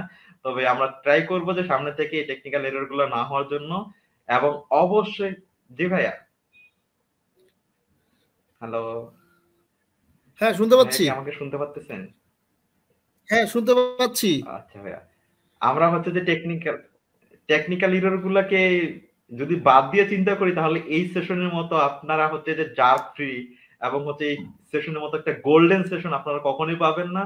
সেশনটা ফুলটাই হচ্ছে যে আমার ইউটিউব চ্যানেলে আপলোড করে দেওয়া থাকবে। আপনারা যারা আমার ইউটিউব চ্যানেল জানেন না, তারা এমডি মিনারুজ্জামান সুমন লিখে ইউটিউবে সার্চ দিলে আমার ইউটিউব চ্যানেল চলে আসবে।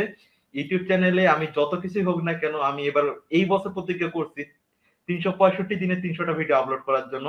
এবং টানা আমি 104.5 ডিগ্রি জ্বর নিয়েও হচ্ছে যে কন্টেন্ট আপলোড করছি ইউটিউবে। তো আমি আমার ইউটিউব চ্যানেলের মধ্যে জীবন এবং জীবিকার উপর যে কন্টেন্ট গুলা দেওয়া যায়, সেই কন্টেন্ট গুলাই দিয়ে থেকে অবশ্যই এই কন্টেন্টটাও আমার ইউটিউব চ্যানেলে থাকবে। এবং ভাইয়াকে আমাদের সাথে আসার জন্য অসংখ্য ধন্যবাদ। ভাইকে তো অসংখ্য ধন্যবাদ দিয়ে লাভ নেই, কারণ ভাইকে বারবার নিয়ে আসবো, বারবার ধন্যবাদ দিব। এর থেকে হচ্ছে যে ভাইকে রেখে দেই, একবারে সব ধন্যবাদ দিয়ে দিব, কারণ ভাই আমাদের মধ্যে থাকতেছে, ধন্যবাদ দেওয়ার কোনো প্রয়োজন মনে করতেছি না ভাই। Age usual. তো আশা করি ভাই আমরা সামনে আরেকটা সেশন করব, ঠিক আছে? বিসিএস প্রিপারেশন নিয়ে একটা সেশন করব, সেটা সময় সুযোগ করে নিয়ে আমরা পেজের মধ্যে সবাইকে জানাই দিব। আর আজকের সেশনটা কেমন হইলো আপনারা যদি শুনেন পরবর্তীতে রেকর্ডটা, তাহলে অবশ্যই জানায়েন, আমাদেরকে হচ্ছে মোটিভ করেন। আর পেজটাতে লাইক করেন, শেয়ার করেন পেজটা। এতে দেখা যাবে পেজের যদি গ্রোথ বেশি হয়, তাহলে মানুষ বেশি এঙ্গেজ হবে, আরো ভালো ভালো স্পিকার আসবে। অনেকে তো ভাইয়ের মতো তো আর সব স্পিকার হয় না, যে কম অডিয়েন্সও এসে এত সুন্দর জ্ঞান, এত হচ্ছে যে যেগুলো মানুষ টাকার বিনিময়ে শেয়ার করে, সেগুলো হচ্ছে ফ্রি শেয়ার করতেছে। তো এই যে একটা জিনিস, এরকম তো আসলে সবাই হয় না। তো দেখা যায় যে আসলে একটু যদি পেজে যদি মানুষজন যদি বেশি থাকে, তাহলে হয়তো আমাদের গেস্ট আনার আরো সুবিধা হবে। তো আশা করি আপনাদের কন্টেন্টটা ভালো লাগছে, সুন্দর লাগবে, ঠিক আছে? ভাইয়ের অ্যাটলিস্ট উপস্থাপনাটা অনেক বেশি সাবলীল ছিল, এবং সবগুলো পয়েন্ট বাই পয়েন্ট আকারে উনি বলছেন। যারা নোট করছেন তারা তো করছেনই, আর যারা নোট করেন নাই তারা কাইন্ডলি দ্বিতীয়বার দেখে নোটটা অবশ্যই করবেন। আপনি যদি নোট না করেন, তাহলে আপনি কিন্তু বুঝতে পারবেন না আসলে কি বলতেছে বা কি করতেছেন। ভাই, নোট করাটার উপকারিতা নিয়ে একটু ছোট করে বললে সেশনটা আপনি ক্লোজ করে দিয়ে দেন। আমার একটা পয়েন্ট আছে, আমার একটু বলার আছে। হ্যাঁ হ্যাঁ, আমার একটা পয়েন্ট হচ্ছে বলার আছে যে অনেকেই ভাবতে পারে যে এই জাতীয় জিনিসগুলো তো আমরা জানি, কিন্তু চাকরির পড়ায় এই যে জিনিসগুলো আমি শেয়ার করলাম, এই স্পেসিফাইড করে যে বলা, এটা প্রথমে এসে বোঝা যায় না। আমি প্রথমে ভেবেছি বাংলা গ্রামার, বাংলা ব্যাকরণ পারবো, ইংরেজি গ্রামার পারি, ম্যাথ তো পারবোই, বাংলা সাহিত্য আরে ও অল্প দুটো একটা প্রশ্ন আসবে ওটা পেরে যাব। আসলে ব্যাপারটা সাধারণ জ্ঞান, এটা পড়তে হবে, কিন্তু আসলেই না। এইভাবে যদি আমি যখন প্রত্যেকটা পার্ট পার্ট বুঝে তার স্পেসিফাই করে আমি আগাবো, তাহলে আমার সহজ হয়ে যাবে, আমার পড়া সহজ হয়ে যাবে। এরপরে আমি যখন পরে একটা পরীক্ষা দিয়ে দেখবো যে এর মধ্যে থেকে আমি প্রশ্নগুলো কমন পাইনি, তখন আমার একটু পড়ার পরিধিটা বাড়াতে হবে। তবে আমি আশা করছি এর মধ্যে থেকেই সবগুলো পরীক্ষায় 90 ভাগ কমন পাবে। আমার বিশ্বাস, আমি পরবর্তী যে পরীক্ষাটা হবে ইঞ্জিনিয়ারিং পরীক্ষা, সেখানে আমার কথার সঙ্গে মিলিয়ে নিও ভাই, তোমরা সবাই, তুমি করে বললাম বা আপনারা সবাই মিলিয়ে নিয়েন যে এখান থেকেই কমন পাবেন। এই আর আমার প্রেজেন্টেশনে বা আমার মানে নেটের এত সমস্যা আমি আসলে বুঝতেই পারিনি। নেটের এই জটিলতার জন্য আমি অত্যন্ত দুঃখিত। আর আমি পরবর্তীতে চেষ্টা করবো আমার নেট জন্য আর কোনো ডিস্টার্ব না করে সেভাবে সেশন করার জন্য। আর মিনারকে অসংখ্য ধন্যবাদ আমাকে তার এই স্টুডিওতে এনে সবার সঙ্গে পরিচিত করার এবং আমার নলেজটাকে অন্যের মাঝে শেয়ার করতে দেওয়ার সুযোগ করে দেওয়ার জন্য। আমি আমার আজকে সেশনের আমার বক্তব্য আমি শেষ করছি। সবাইকে অসংখ্য ধন্যবাদ, সবার জন্য শুভকামনা। সবাই এই বছরের মধ্যে যেন করোনা আবার নতুন করে সব বন্ধ করে দেওয়ার আগেই পরীক্ষা হয়ে যেন চাকরি হয়ে যায়, এই শুভকামনা থাকলো। ধন্যবাদ সবাইকে। এখানে আমি বিদায় নিচ্ছি।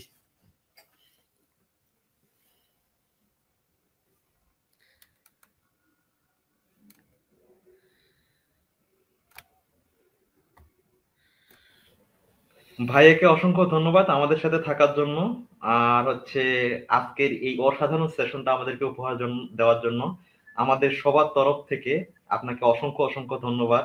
আমরা আশা করব যে আপনাকে যখনই আমরা সামনের সময় ডাকবো অবশ্যই আপনি আমাদের সাথেই থাকবেন এবং আমাদের পাশেই থাকবেন, এবং হচ্ছে সবসময় আমাদের হচ্ছে মেন্টরের মতো থাকবেন, গাইডের মতো থাকবেন, আমাদেরকে সঠিক দিক নির্দেশনা দিবেন। মেন্টর এবং গাইড জিনিসটা আসলে এতটা বেশি ইম্পর্টেন্ট, এটা আসলে আমি আগে বুঝতাম না, পরে হচ্ছে শেষের দিকে আসলে ইউনিভার্সিটি শেষের দিকে বুঝছি যে আসলে মেন্টর এমন একটা কাজ করে দেয় যেটা আমি হচ্ছে ধরেন আমার 1 বছর লাগতো সেই কাজটা সে 5 মিনিটে করে দিতে পারে।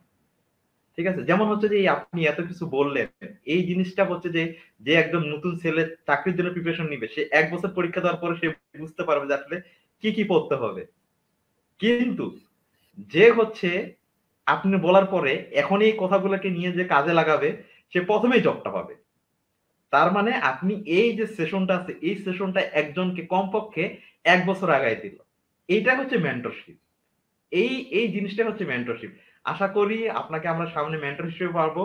আর এই বলে হচ্ছে আমাদের আজকে প্রোগ্রামটা ক্লোজ করে ফেলতেছি, এবং সবাইকে শুভ কামনা, সবার জন্য শুভ কামনা।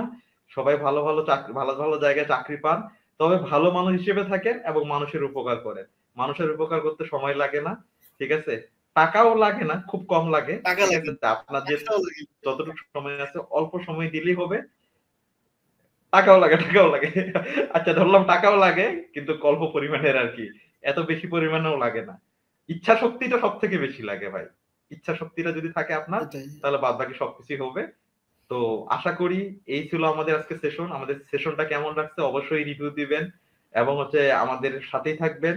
সামনের দিনে আমাদের অনেকগুলো সেশন হবে, এবং এই বলে আজকে আমাদের যে সেশনটা আছে সেই সেশনটা আমি ক্লোজ করতেছি। তো ভালো থাকবেন, সুস্থ থাকবেন, এবং আজকে শুভরাত্রি। ধন্যবাদ সবাইকে।